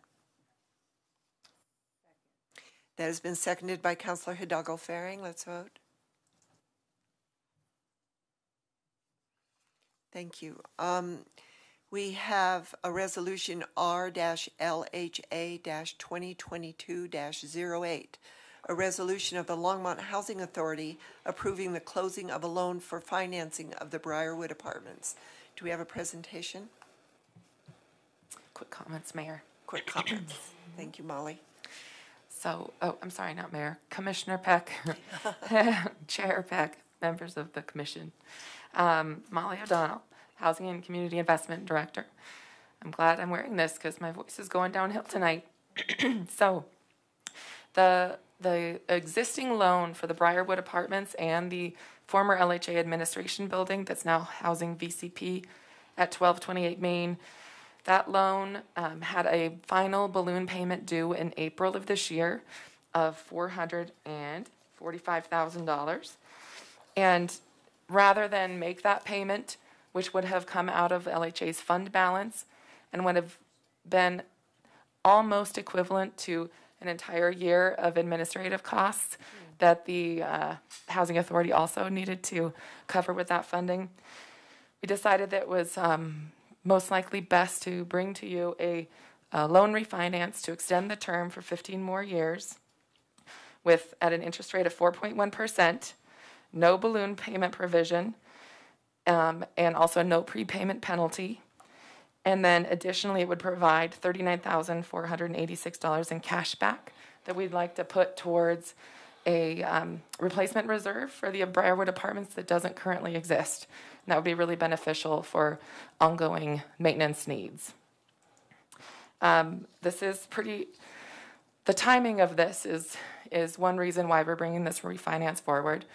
In future years, we do expect more development proceeds to come in, developer fee.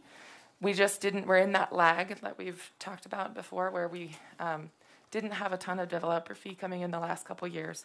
So in future years, we could maybe pay off early if that makes sense with developer fee, or really plan to use developer fees to plan ahead for these on similar situations going forward. So I think to add to this, so when the LHA originally engaged in the loan, what was the term on the original? I think it was also 15. No, it was shorter than that. We'd have to confirm. Yeah, we'll have to confirm. The The challenge was they were just making the payments, but they structured the loan where it had a balloon payment, and they were not setting aside, and again, this is pre the city becoming involved, so they weren't setting aside funds to cover the balloon payment, which based on where we were and what we were dealing with, obviously we then had to just restructure the debt. So this one's different in that it doesn't have that balloon payment in this, or just it's a standard 15-year term, correct, Molly? Correct. Without the balloon. But we have potential on development revenues to pay it off early. Whenever you can pay a loan off early, it's always a good thing, I think. So do we have any questions or comments from council on this? No? Can I have a motion? I'll move approval of resolution, LHA resolution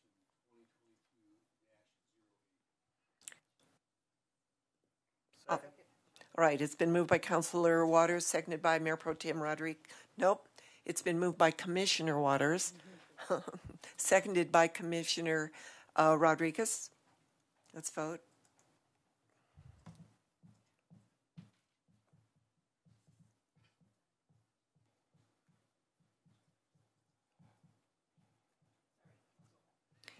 It's fine. That passes unanimously.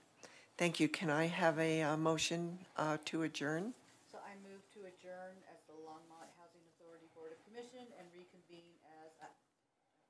as the Longmont City Council. Second. All right, it's been moved by Councilor Hidalgo Faring, seconded by Commissioner Rodriguez. It's Commissioner Hidalgo Faring. Let's vote. And that carries unanimously. Let's take a 5-minute break.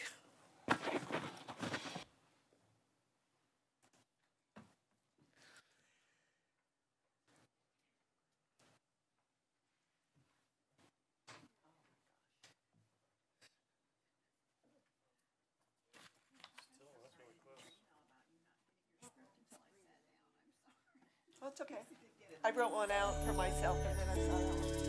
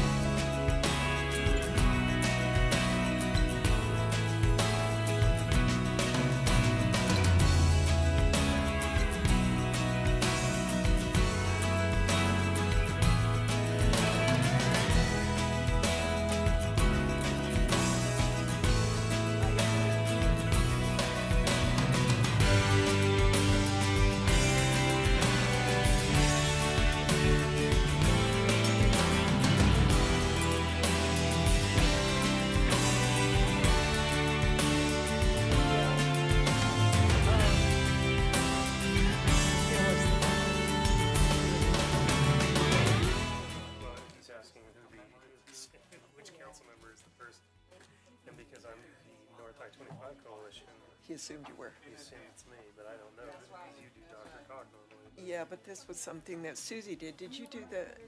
I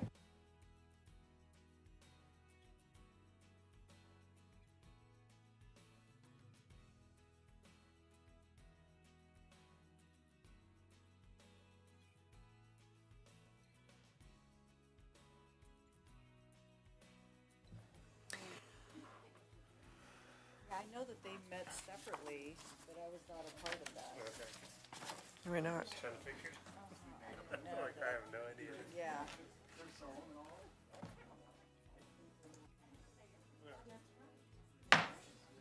We are back.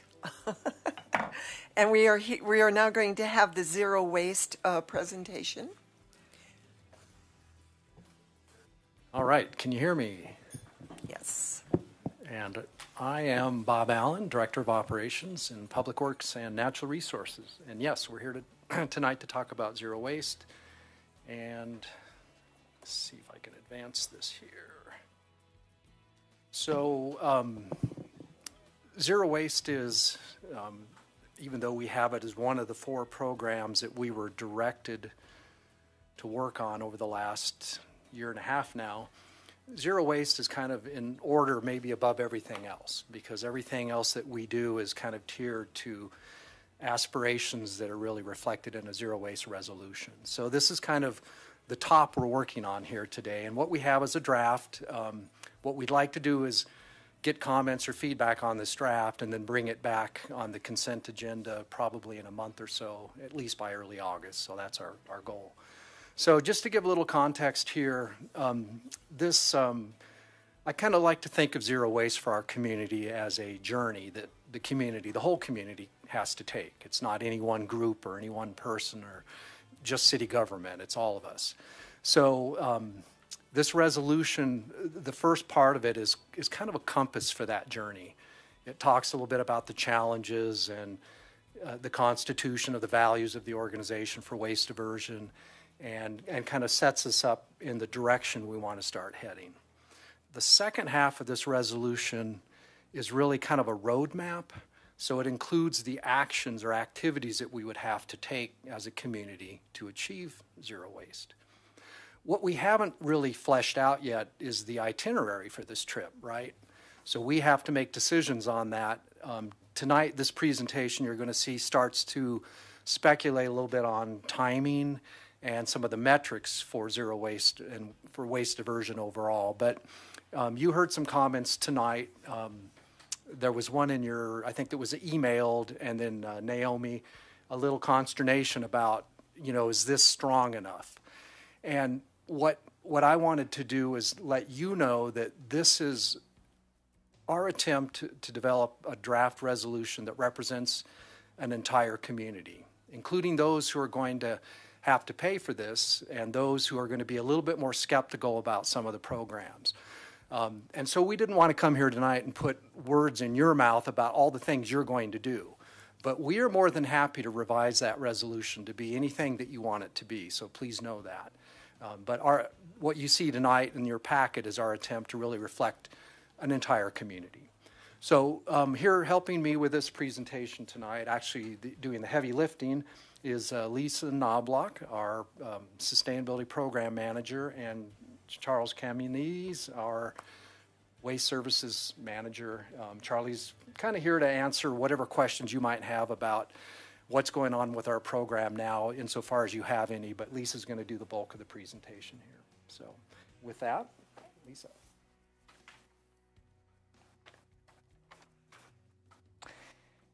Thanks, Bob. Can you all hear me okay? Great. Mayor Peck and members of council, I'm Lisa Knobloch. I'm the Sustainability Program Manager with Strategic Integration, and thank you all for having us this evening. So as Bob mentioned, you all had directed us last year to focus and expand work in these 4 key areas, and what I'm going to be discussing with you all tonight is the update to the Zero Waste Resolution from 2008 and seeking some direction from you all on next steps. So just a bit of an overview of the process. So if you all recall, City Council passed the original Zero Waste Resolution in 2008, And then we've been directed to update the resolution in particular to include potential targets and possible actions that can help us meet those targets, as well as increase the focus and the tie to climate action, and particularly look at community impacts and equity considerations. And so on the left-hand side of this slide, you'll see the outline to the resolution. The items that are shown in gray are the elements that from the original resolution, some of which were incorporated into the update, some of which were adapted slightly, and then also the elements in green are really the new pieces that were brought in. As you can see, those goals there and some additional specificity around actions, and I'll get into those a little bit later. So as Bob mentioned, we wanted to draft a resolution that was really reflective of our community and the needs and priorities within our community. And so we went through a stakeholder engagement process, which I'll talk about in a little bit. And then we also went through a data analysis process to really look at what are all those potential actions, what are the estimated diversion impact from those potential actions to help us understand what material we can really keep out of our landfill and how do we do that. And I'll get into some of those details as well. And then all of that information not only informs the resolution, but the draft universal recycling ordinance, which would really get into some of those nitty-gritty details of requirements in different sectors. And if you direct us to continue to pursue that, then that would be the next step, and I'll talk about that closer to the end. So these are just the guiding principles that we've been following during this process. So everybody lives in a clean and safe community, increasing access to recycling and composting for all, and then reducing waste supports our climate action goals. As I mentioned, we wanted to draft a resolution that's reflective of our community, and so we've gone through a pretty extensive stakeholder engagement process so that we can really understand the needs and priorities of not only our community, but our city staff, any barriers and opportunities that folks see, what are some equity considerations that we need to be mindful of, and so on. So we met with a number of city staff, we met with key boards, we met with a number of external economic development and commercial partners, and then also a number of community groups and residents as well. And then all of that informs what you see in the resolution that Bob spoke to earlier in terms of reflecting what are those barriers and what are those opportunities. So we worked with a consultant to do a data analysis as well. They started with the two scenarios that we modeled in the waste life cycle analysis that we did in 2020 that helped inform our understanding of what the impact waste consumption has on our greenhouse gas emissions. And that's what they used as a starting point. So they conducted residential and commercial surveys to help us understand and really get a sense of how does our community value some of the different potential actions that we might pursue in terms of increasing our waste diversion. They also modeled more than 50 actions for their diversion impact. So to really understand what is that low-hanging fruit, what are those items that have the most impact in terms of, again, keeping that material out of our landfill. And then they rolled all of that into a triple bottom line analysis to really evaluate the environmental, the economic, and the social costs associated with all of those actions. And then they looked at what are the actions that align most with our community priorities and also diversion impact. And they bundled those into both near-term and long-term packages in the residential, commercial, and construction and demolition sectors. And I'll talk a little about that a little bit about that in just a second. And then that's really what was taken to inform the potential targets that were included in the resolution that you will see. So this slide has a lot going on it. Hopefully you can see it better on your screens. But this graph really shows of all of those actions that were modeled, where do they fall in terms of their potential diversion impact? And I do want to note that these are modeled under like really ideal conditions. So there are a lot of things that would need to be in place. There's a lot of measures that we would really need to hit, benchmarks we would need to hit to get to this diversion impact. But it does give you that sense of what really has the highest impact from a diversion standpoint. And as you can see, there's really a handful at the top that have the biggest impact that's really focused on recycling and composting in the commercial sector, revising our residential services, and then focusing on construction and demolition. I do want to acknowledge that that those actions really listed at the top that have the highest diversion impact also have the highest cost that are going to be borne by the generator. And that's primarily due to the fact that you're talking about introducing new collection services, so recycling or composting. And we just want to be mindful of that impact because we know that folks are facing increasing rates and fees across many areas in our community right now. Sorry, I need to just take a breath for a second. That's a lot of information to cover. Okay, so this slide, as I mentioned, in the data analysis, we looked at packages, near-term and long-term packages in each of these sectors, so the commercial, residential, and construction and demolition sectors. The items noted in white are what tentatively we identified as potential near-term actions, and those in dark blue are those identified as potential long-term actions. And in order to help establish potential targets for the resolution, we identified near-term as being implemented between now and 2030, and long-term as being implemented between 2030 and 2050, primarily because those timelines are consistent with other sustainability timelines. However, that really, when we come back with the final resolution, as Bob mentioned, those can change based on the direction that you all give us tonight. So the actions listed within each of these sectors are listed in order of descending diversion impact. So those at the top are the ones that have the higher potential diversion impact, and those toward the bottom have the lower potential diversion impact. And then those percentages at the top really say that if we were to implement all of the actions in each of these sectors, the potential increased diversion that we could reach, again, under those ideal conditions, are an additional 24% diversion in the commercial sector, 14% in the residential sector, and 5% in the construction and demolition sector. We do have the diversion impact and cost and triple bottom line information for all of these actions. So we can move them around, we can remove them entirely, really based on the direction that we get from council. And then what you see in the resolution is more generalized statements that's really, again, reflective of that community input, but that essentially capture these types of actions, just not necessarily with this level of specificity. So sorry for the formatting going on there. I don't know what's happening. So essentially, if all of those actions in all of those sectors were to be implemented on whatever time frame council gives us direction to do, the modeling shows that we could potentially increase our diversion rate from the existing 36%, that's our current diversion rate, to 70% by 2030 and 85% by 2050. And then that's also broken out into sector-specific targets for 2030 and 2050 as well, again, based on that data analysis. So that's the bulk of the information I have to share with you. I want to pause for any questions, comments, or other discussion from council, and then I have a couple more slides to wrap up.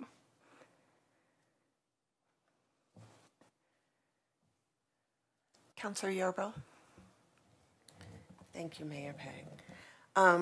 So I have a few questions. So do you know how many participants you had in the survey around? Oh, that is a great question, and I'm not going to have that off the top of my head. I can get that for you. What I can tell you is the consultants that we worked with have a lot of experience in developing statistically significant surveys, and I do know that we hit the threshold to get that rate of statistical significance in the residential and commercial sector, but I don't remember off the top of my head what those response rates were. Okay, Thank you. Yeah, I would like to see if you can get that to me. I have a question, and oddly enough, I just put on an event on Father's Day for Juneteenth, and I had a few vendors pull out because of the zero waste and compostable, and I required that for the event. So, and that's wonderful and great. But what are we doing or incentivizing these small businesses? Well, we know that these items are very expensive, businesses of color who are starting, or, you know, just a small business and can't afford that. So are we incentivizing these small businesses to get them, give them the opportunity to still provide, you know, compostable product, you know, items, to be able to afford it, and also to be able to make money as well? Because if not, we're going to have the people who are, and there's nothing wrong, I'm grateful for all those who attended, but it makes me think about those small businesses, you know, that are saying, no, I can't do that because it costs me 3 times the amount of just regular plastic, you know?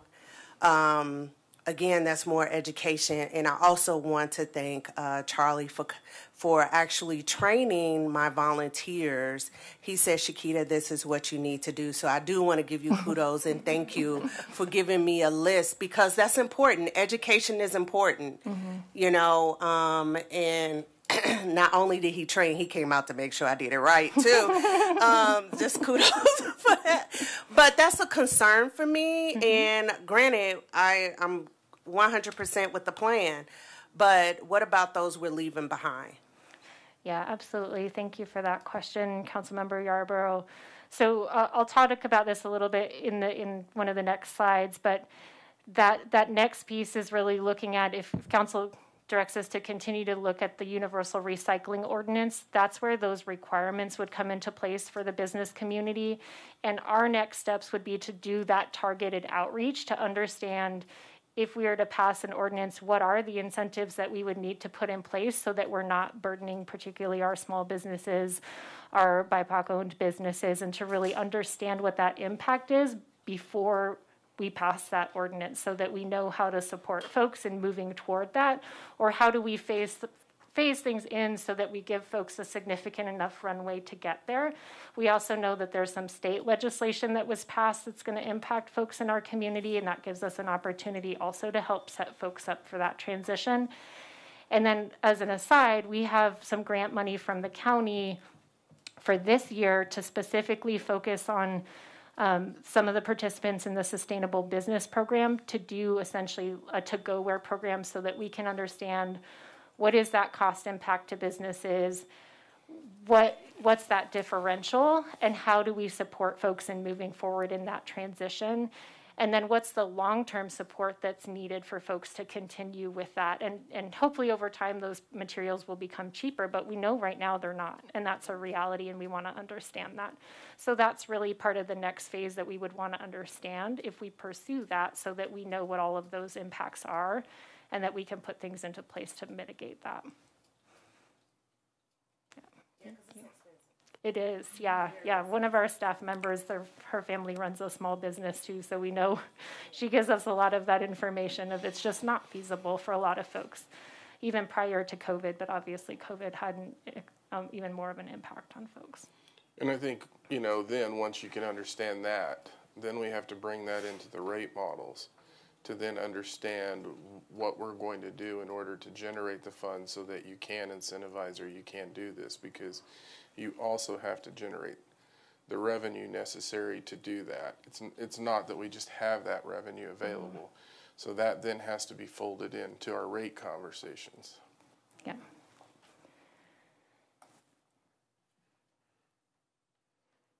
Councilor Hidalgo-Farang. That's okay. Try it again. Thank you, Mayor. So I'm glad that you had included the Green Star schools and having that goal in our community. You know, I've been in contact with some folks and with Charlie over here about, so when COVID hit, we were told in our buildings that the Green Star program would be on hold. I think we were doing recycling and just regular trash pickup, but the composting was on hold. So my understanding was when we came back full time was that we would continue with the composting. And what I'm learning is that there are several schools in our district who are designated Green Star schools whose principals have opted to not do composting. So that, when we look at what are some of the big areas that would make the most impact, is that commercial composting. Mm-hmm. So, I really want to, so when hearing constituents say we need more forceful language, I agree with that. I strongly agree with that, because when given the opportunity, people go for the easier route. What is very frustrating to me as a teacher who's been in a school where we did the composting, even our littles, our preschool kindergartners were understanding, picking it up, and they were on it. Now we're going to have to reteach the whole thing. And so it becomes very frustrating. And in the end, it's actually more work and more waste that we are producing. So I would be all for having more stronger terms in our language, especially when we are working with entities that actually are of means. So I want to do more outreach and offer more grant, if we have grant opportunities to incentivize our smaller businesses, our more marginalized groups, to have those opportunities for them. We have other companies and entities that are with means. They can do it. Mm-hmm. And that I would like to see, a resolution come back that really addresses those key factors. Thank you. Thank you. I think I'll chime in. So I like all of these suggestions, and I agree with them, but I do understand that businesses, this is an expense to them, and they may have already ordered for a certain amount of time their service, their plates, their whatever it is they're using. So we need to take into account their inventory, and that isn't going to be thrown away. It's going to be used. So I would like to see timelines on when we would like the conversion from plastic to compostable to be done, and of course the incentives to do that. But if we have 5 or 6 years for the turnover, then there would be it would be more palatable, and businesses can plan. The other thing is that I do think it should be an ordinance. When it comes to waste diversion, I would also like to see some kind of a plan or a timeline for carriers, third-party carriers like Western Disposal, to pick up recyclables and compostables if it's possible. And that's going to have to be some research as to what are other cities doing, what are other carriers doing, and some carriers are already doing that. So it isn't impossible. I know that it would be a hardship on whoever they're picking this up from, apartment buildings, somebody's going to incur that cost. And I don't know what the timeline is, but I would like that to be on the table as well. And I think we've talked about this several times in the past during some of these updates. I don't expect everything to be done in 2 years. It isn't going to happen. It's too onerous on businesses to do that. So there are some low-hanging fruits, like for me, a big one is plastic bags in grocery stores. Again, they order their inventory, so they get bulk, they buy in bulk. So the research would have to be what is amenable, what would really work for a grocery store to convert. And some already do anyway, it's just the big ones that really don't want to go there. So they do need to be pushed. So I don't know what else the low-hanging fruit is, but I'm sure you do. And I agree with Councilor Hidalgo-Faring that we need to make stronger terms, 85% depending upon the timeline and who it is and what the issue is. Is it going to be plastic bags? It's going to be compostable restaurant ware, whatever you want to call it. So I think we need to take that resolution back and possibly look at those things and have a discussion about where we can go, what the timelines would be, and what kind of incentives, if possible. So that's it. You want to jump in on there, Bob? Mayor Peck, got a lot of things spinning through my head here. So most of the things that were discussed here in the last few minutes are things that we cannot compel businesses to do unless we pass ordinances, and that's where this will really take place. The resolution is truly just kind of pointing the boat. I'm not sure that I would advise putting a lot of, if you want an itinerary in there, we'll put it in there. And there is a little bit of that in there already, so we could add more of that in there. And I'm hearing stronger support for things. The other thing I wanted to mention, and to follow up on what Harold said, is that the city's waste services program is really just, once again, a residential program. And its rate right now, the rates that we collect based on how those were approved by past councils, can only be used for that program. So the only thing that we have for any kind of incentives, assistance, or anything is that waste management fee, which is $2.96 per account. So that's not a lot of money to work with. As a matter of fact, even to start working on some of these programs will require staff support that I don't know where that would come from right now. So we'll have to figure that out as well. But I just want to make that clear that unless we come back and really start talking about rates and fees, there isn't really anything to work with here other than what we currently have, which is pretty fully allocated, to trash in the parks, our outreach programs, and things of that nature. So first steps are going to have to be looking at ordinances and the timing for those and the appetite for those in the community. And then coming right on the heels of that, we'll have to start looking at ways, if we want the city to do assistance for some of this, that we'll have to look at different fees for that we don't currently have in place. Okay, thank you for that. And what I heard was mostly commercial and retail, not necessary residential. I don't know if it can happen, but I do think that we need to look at it and see what can be done, if anything.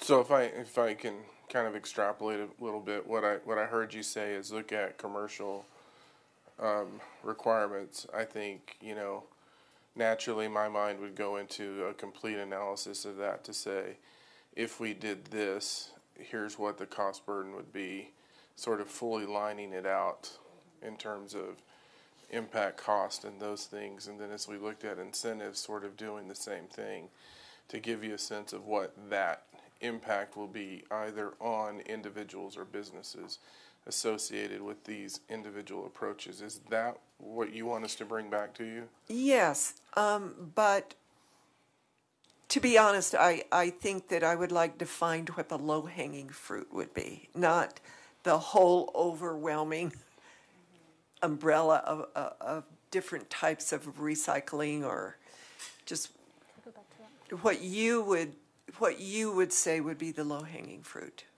Do you want to speak to that, Bob? Or Charlie? Sure, thank you. Mayor Peck. Thank you, Bob. Mayor Peck and Council, this slide here does represent what that low-hanging fruit does look like from the analysis from our consultant. So if you look and you see up at the top there, commercial recycling and commercial organics and pay-as-you-throw, incentivizing or installing a pay-as-you-throw in the commercial area to help incentivize the diversion. So those up there, and C&D disposals up there as well, but single-family embedded compost is one of those. So there's really those top 4 bars across the top that can bring you the lower hanging fruit, as you would say. And then as you go down that bar, those are the more expensive per ton approaches. Yeah, And most of those really would relate to passing parts or all of a universal recycling ordinance. So that's on our work plan, and I think that our work plan stacks up really well as coming right behind the resolution. So the resolution sets the aspirations. I think what we're hearing tonight is let's get some stronger language in there. So that's good to hear that from you, because that helps us then go that full distance on that. I think we can take that step first, and then I think the next step is going to be what's on our work plan already, which is the URO. And even if that's phased in, or we do that in pieces that look, as you say, Mayor Peck, at the kind of the easier, lower hanging fruit first, and then phase in maybe harder elements of it down the road. Exactly. So,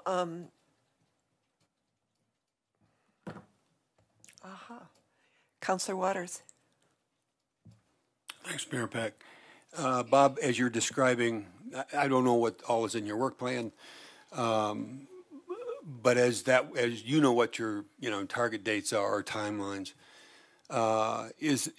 should we assume that is however far down you go on that list of fruit, right? Those bars, there's a cost estimate. I mean, this is what Harold was suggesting, kind of lining out what's that total cost going to be. Who's going to pay, or where are the resources to cover those costs going to come from? How much of that translates into rate increases for whom, right? Are we going to, if that's what you're going to come back with, if that's what's in your work plan, I guess this is a question of Harold, are we going to see that when we're looking at all the other rate increases we're going to have to consider for 2023? Because I have to tell you, I will. It's hard for me to envision voting for rate increases somewhere without seeing the rate increases everywhere, so we can set priorities. And if we're going to get feedback from the community, let's get the feedback on here's what it's going to cost you to live in Longmont next year. Here are the benefits, both to quality of life and the environment, but here's the cost and here's who's going to pay for it. And if we're going to create incentives, where is that money going to come from and who's going to benefit? So we get a real clear picture of cost and benefit for everybody. Yes, Mayor and Council. The first steps we're really looking at would be a policy change such as a URO. We have talked, and in fact, I know the mayor urged us to start looking at rates on the Waste Services program at the end of this year, but we wouldn't anticipate changes there until next year. Those are going to have much lesser impact on the program areas that are these low-hanging fruit areas, but it will at some point have to have some impact, particularly if we want to build in fees or other things that build those assistance programs. But it is lining up to where you're going to have a number of these coming at you concurrently if we don't stagger them, and you're not comfortable with staggering them in a way that the community finds, palatable. So that issue is out there, yes. Yeah, well, at the end of the day, they're the ones who are going to pay for it, and us, right, as members of the community.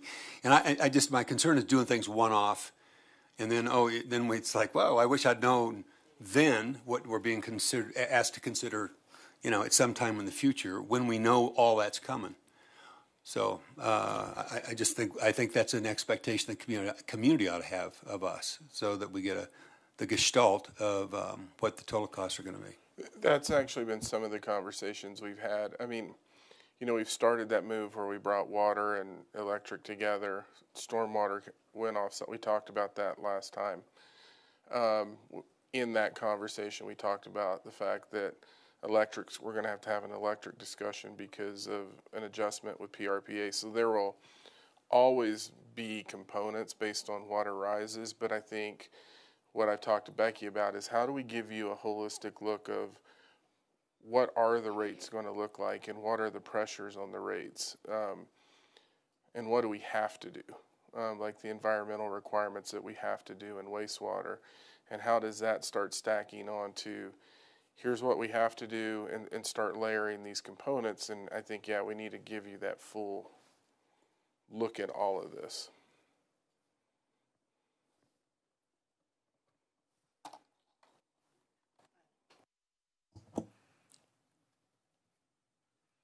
Becky?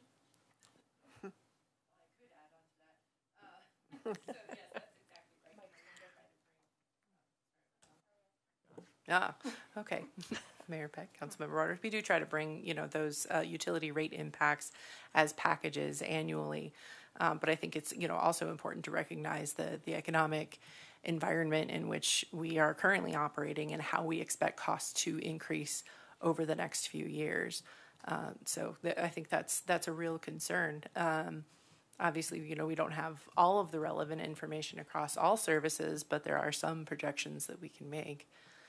So that may be information that we can provide when we are looking to adopt rate increases or changes in rates for this year, although we would expect rate impacts for residential customers from these changes to be adopted within 2023 for 2024. And once again, it doesn't mean that we would adopt these. It just means, can you bring it back and let us know what we're looking at? Right, that's how we interpret it. Yeah. And to give you a sense of what Becky's talking about, so a lot of the questions we could answer, we're in budget meetings now. Sort of there's themes that develop. The big theme now is the cost increases. I mean, really kind of dominating our budget conversations in terms of the pressures that we're just seeing across the board.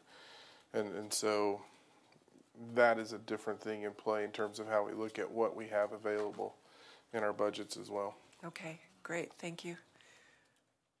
Do you want to continue, Lisa? Yeah, and just to add to that, as I mentioned in that data analysis process, we did identify with the consultant high-level cost per ton of each of those strategies and who's the generator that would pay for those costs. And so we have a good foundation, as Bob said, as we move into these different pieces to do that deeper level analysis that Harold's talking about as well. So just the next steps, based on your feedback tonight, we'll finalize the resolution and bring it back to you, as Bob said, in the next month or so. And then I do think that we're hearing, but want to confirm that you all do want us to continue to pursue drafting a universal recycling ordinance, doing that outreach, getting the information that we can, and then bringing that back to you for further discussion and review as well. So I just want to confirm that you all want us to continue with that process. Great. And so our timeline, No, that's okay, go ahead. I was just going to say, so our timeline for that currently, and this is keeping with the timeline that you all have given us for those 4 directives that we talked about at the beginning, would be to have a draft resolution back to you all for review and discussion by the end of the year. And so just remind me, we have an opt-out compost program. Okay. No, opt-in. Opt-in. Opt-in. Yes. I was hoping it would be opt-out. And that's entirely up to you when we look at rates again. As I've said before, the opt-out option is that ship's kind of sailed, but it would be embedded fee, right? Which is, I think, now what you saw in the newspaper in Denver. Yes. Yes. Okay. Great. All right. Well, I think we have everything we need. Thank you all so much for your time. Of course. Councilor Waters. Thanks, Mayor Peck. I guess I would wonder with the council, the conversation about zero waste ordinance. I've kind of been assuming that by the end of the year we would see a zero waste ordinance. So I don't have any concerns about that. But I do wonder about sequencing. However much cost is embedded, in the provisions in that ordinance, would it make any sense, or could you?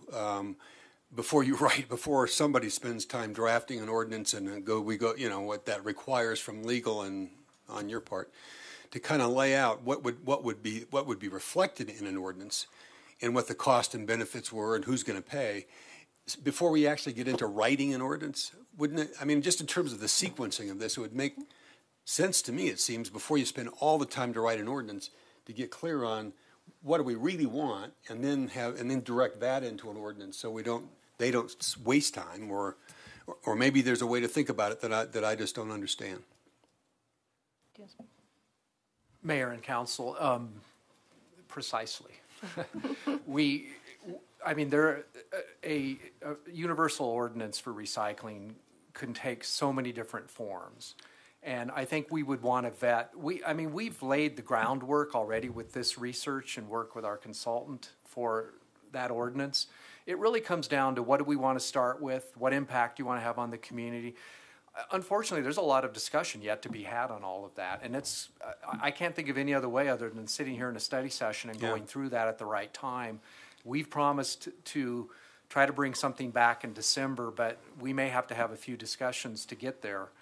So let us go back and look at that, make sense of all the information we've already collected and see what things we think we can recommend, keeping in mind that the first level of impact isn't really going to be rates or anything like that. It's going to be potential ordinance impacts on the community, and that's where we need to understand and not be burdensome to them, but also move this needle on zero waste. Thanks. Thank you for that. I totally agree. Lots more communication. Thank you very much. This was informative, and thanks for listening to us. Thank you all. Have a good night.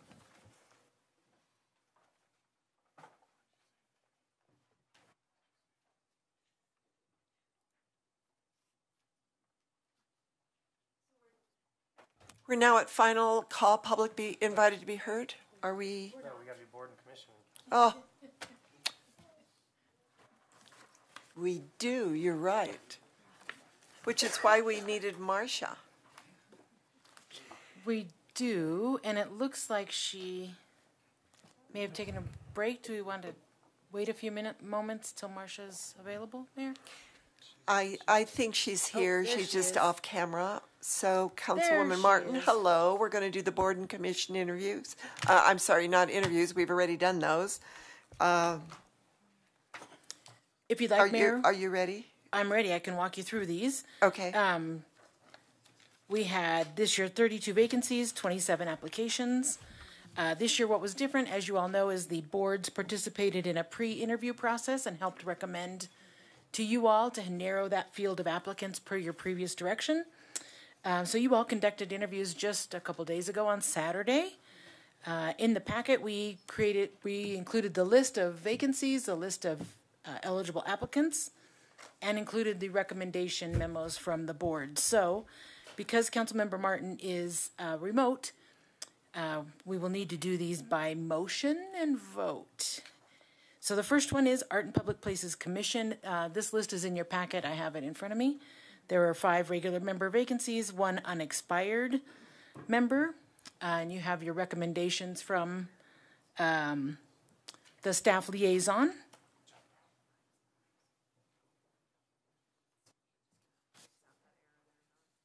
Thank you. So, Mayor, would you like me to read the names of the applicants, or would you like to ask for a motion? How would you prefer? There are 6 applicants, 6 seats. The board recommended that the one, Catherine Cox, be appointed to the museum advisory board. But y'all could do whatever you like. I think because it is a public meeting that we should probably read the names Okay. of the applicants. Okay. And then the liaison will hopefully make a motion. Okay, sounds great. So the 2 incumbents are Pamela Batchelor, Susan Horowitz and Cindy Tiger, are already current board members reapplying. And then the new applicants are Catherine Cox, Melanie Niesky, pardon my pronunciation, and Nettie Penman.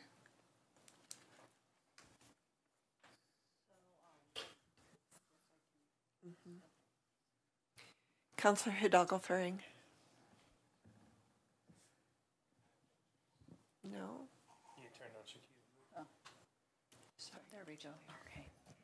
Thank you, Mayor. As liaison, well, I'm not Art and Public Places, I'm museum, so that's right. So it would be you. Councilmember Are you Yarbrough? the Art and Public Places? Yes. Okay, so I'm going to withdraw my motion. Councilor Yarbrough. And then we'll let All her. right.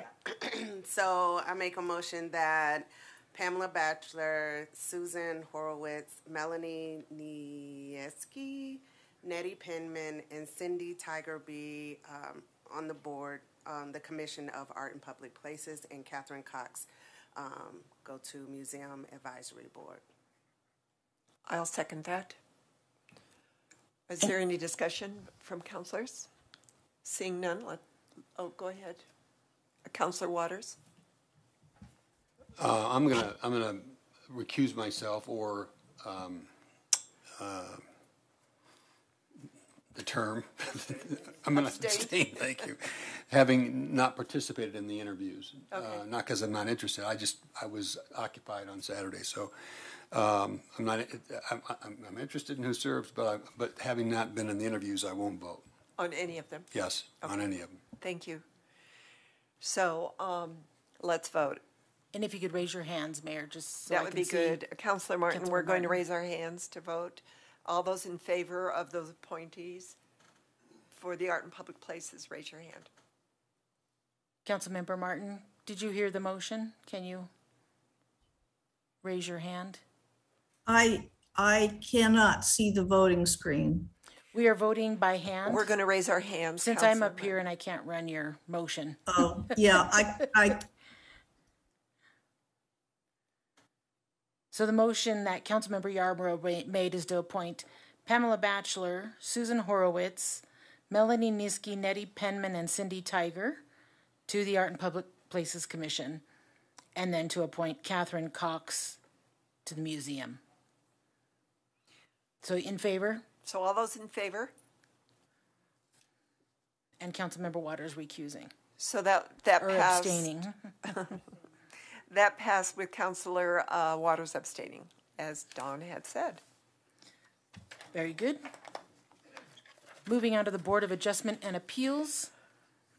There are 4 vacancies, 2 regular member vacancies, one unexpired alternate, and 1 applicant, Laura Howe, who is a current board member, so she's reapplying.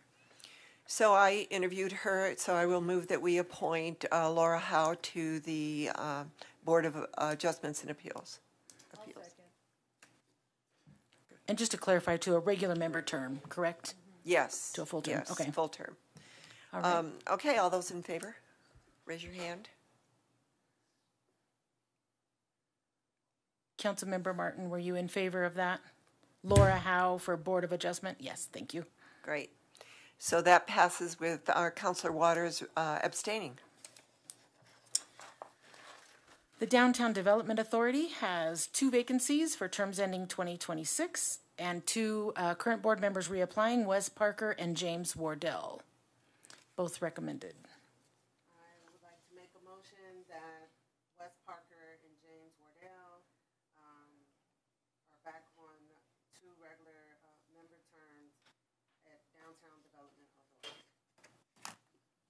Do you have a second? Second. So that's been moved by Councilor Yarborough, seconded by Mayor Pro Tem Rodriguez. Let's vote on that. Raise your hands if you're in favor. Thank you. That passes with Councilor Waters abstaining. Thank you. Moving on to the Golf Course Advisory Board. There were 2 unexpired regular member terms ending December 31, 2024. 3 applicants, Rika Conscious, Howard Reagan, and Philip Schluckelbeyer. The board recommended appointing Rika Conscious and Philip Schluckelbeyer, and then holding off on Howard when new vacancies come up at the end of the year. That was a recommendation. Mayor Pro Tem Rodriguez. Thank you, Mayor Peck. I interviewed as the previous liaison. Councilmember Waters is the current liaison to the Golf Advisory Board. I agreed with the recommendations from the board. So I would like to move that Rika Countius and Philip Schluckelbeyer be appointed to the 2 unexpired regular member terms ending December 31st, 2024. So it's been moved by Mayor Pro Tem Rodriguez, seconded by Councilor Yarborough. Let's vote. Raise your hand, please. So that passes unanimously with Councilor Waters abstaining. So, Thank you very much. Historic Preservation Commission has 1 unexpired alternate member, term ending December 31st, 2025. 2 applicants, Douglas Barnard and Herbert Fenster. The board recommended both of those for interview, so really is council's decision. Who's that? So that is, I'm sorry, Mayor Pro Tem Rodriguez. Thank you, Mayor Peck. I am the liaison to the Historic Preservation Commission. As noted, the commission did not have a preference. So when I looked at it, from my opinion, from the interviews, they both had outstanding resumes.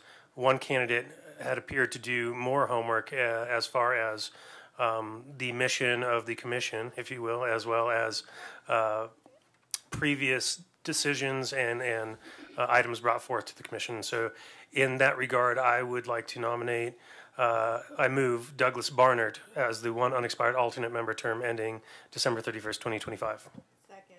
So it's been moved by Mayor Pro Tem Rodriguez, seconded by Councilor Hidalgo Faring. Let's vote. And that passes with Councilor Waters abstaining. Excellent, thank you. On the MOPC Pension Board, we have one vacancy for a regular member term. Two applicants, one that withdrew. Travis Green is your remaining applicant, and I believe he emailed you. Wasn't able to, I think he missed the interview. So it's up to you all. So that was my interview, so I move that we appoint Travis Green. Yeah, Travis Green to the MOPC Pension Board for a regular term. Second. So it's been seconded by Mayor Pro Tem Rodriguez. Let's vote. That passes with Councilor Waters abstaining. Thank you. Museum Advisory Board has three regular member term vacancies ending June 30th, 2025. Three applicants: Linda Bucksbaum, Catherine Cox, who you've already handled in a prior motion, and Ray Moriarty. Ray is a current board member, so is reapplying. Councilor Hidalgo Faring. Okay. So I would move to appoint Linda Bucksbaum and Rhea Moriarty for her second term, and as well as the addition of Catherine Cox to the Museum Advisory Board for 3 regular terms ending in June 30th, 2025. Great. So it's been moved by Councilor Hidalgo Faring, seconded by Councilor Yarbrough. Let's vote. So that passes with Councilor Waters abstaining. Just a couple more to go, and we're almost there. Sustainability Advisory Board, 3 regular member terms ending June 30th, 2025. 3 applicants: Ralph Grosswald, Michelle Mendieta Roth, and Mary Lynn. Mary Lynn is a current board member reapplying for her seat.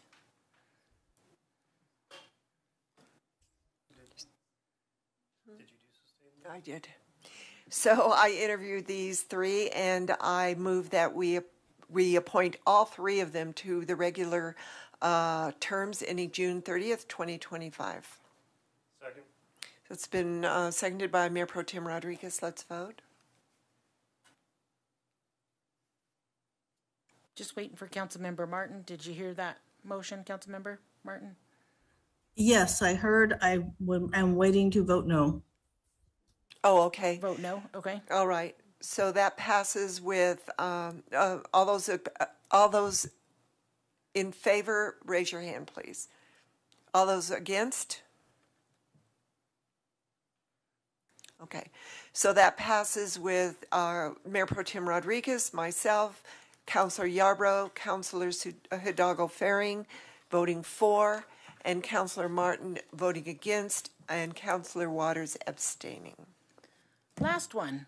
Transportation Advisory Board, 2 regular member terms ending June 30th, 2025. You have 3 applicants: John Coe, Patrick Hinterberger, and Taylor Wickland.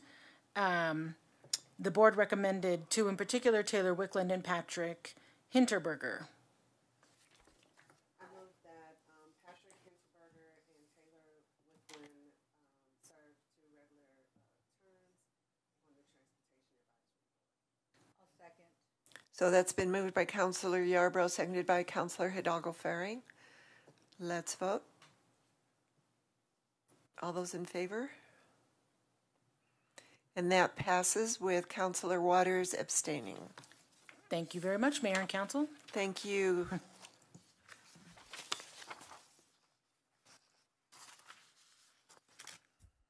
So now we are at the final call, public invited to be heard. Is there anybody in the public? There's no financial statements, but I don't know if that's supposed to be on the agenda. That's not on the It's doing agenda. something weird. It's not on some agendas and it's on others. Oh. Okay. Okay. Oh. That's why Eugene yeah. didn't see it and I did. I didn't see it either. So is that it on the agenda then? Except we have we have one public invited to be heard, Paul Tiger.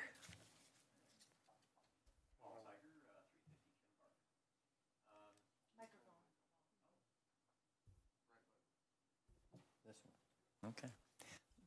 Paul Tiger, 350 Kimbark. What is that? Whatever. I don't know if people saw my letter in the editor that appeared in the paper today. I know that it's a heavy reading time for you, so you might not have caught that. So what's happening is that road signage companies are storing signs in the downtown area. This is not new. When I was a merchant on Main Street, that was happening, and I actually Tom Street came over one day and we picked up this giant metal sign that was right in front of my storefront window and moved it somewhere else. And we found that, and I found more recently, that there aren't construction. No, we do have construction going on in Maine at Mountain View. But there are a plethora of signs. Right after Havana Manor paved their lot, a sign appeared the next morning. Big sign. Takes a couple of people to move these signs.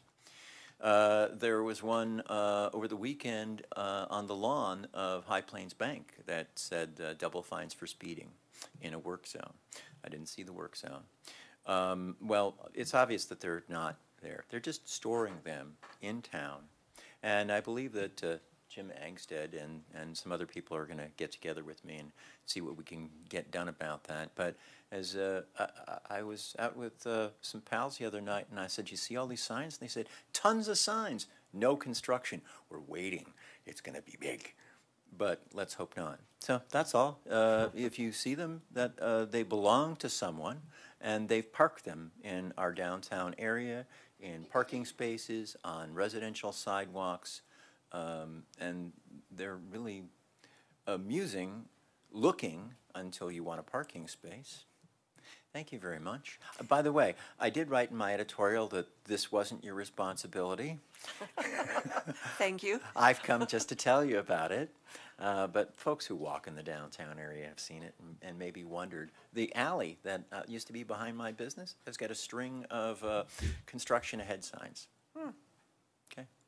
Thank you very much. Thank you, Paul. Oh, by the way, I didn't come for all of the recycling event, waste diversion, our waste diversion manager.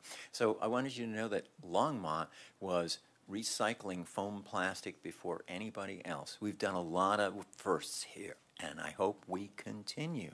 Thank you.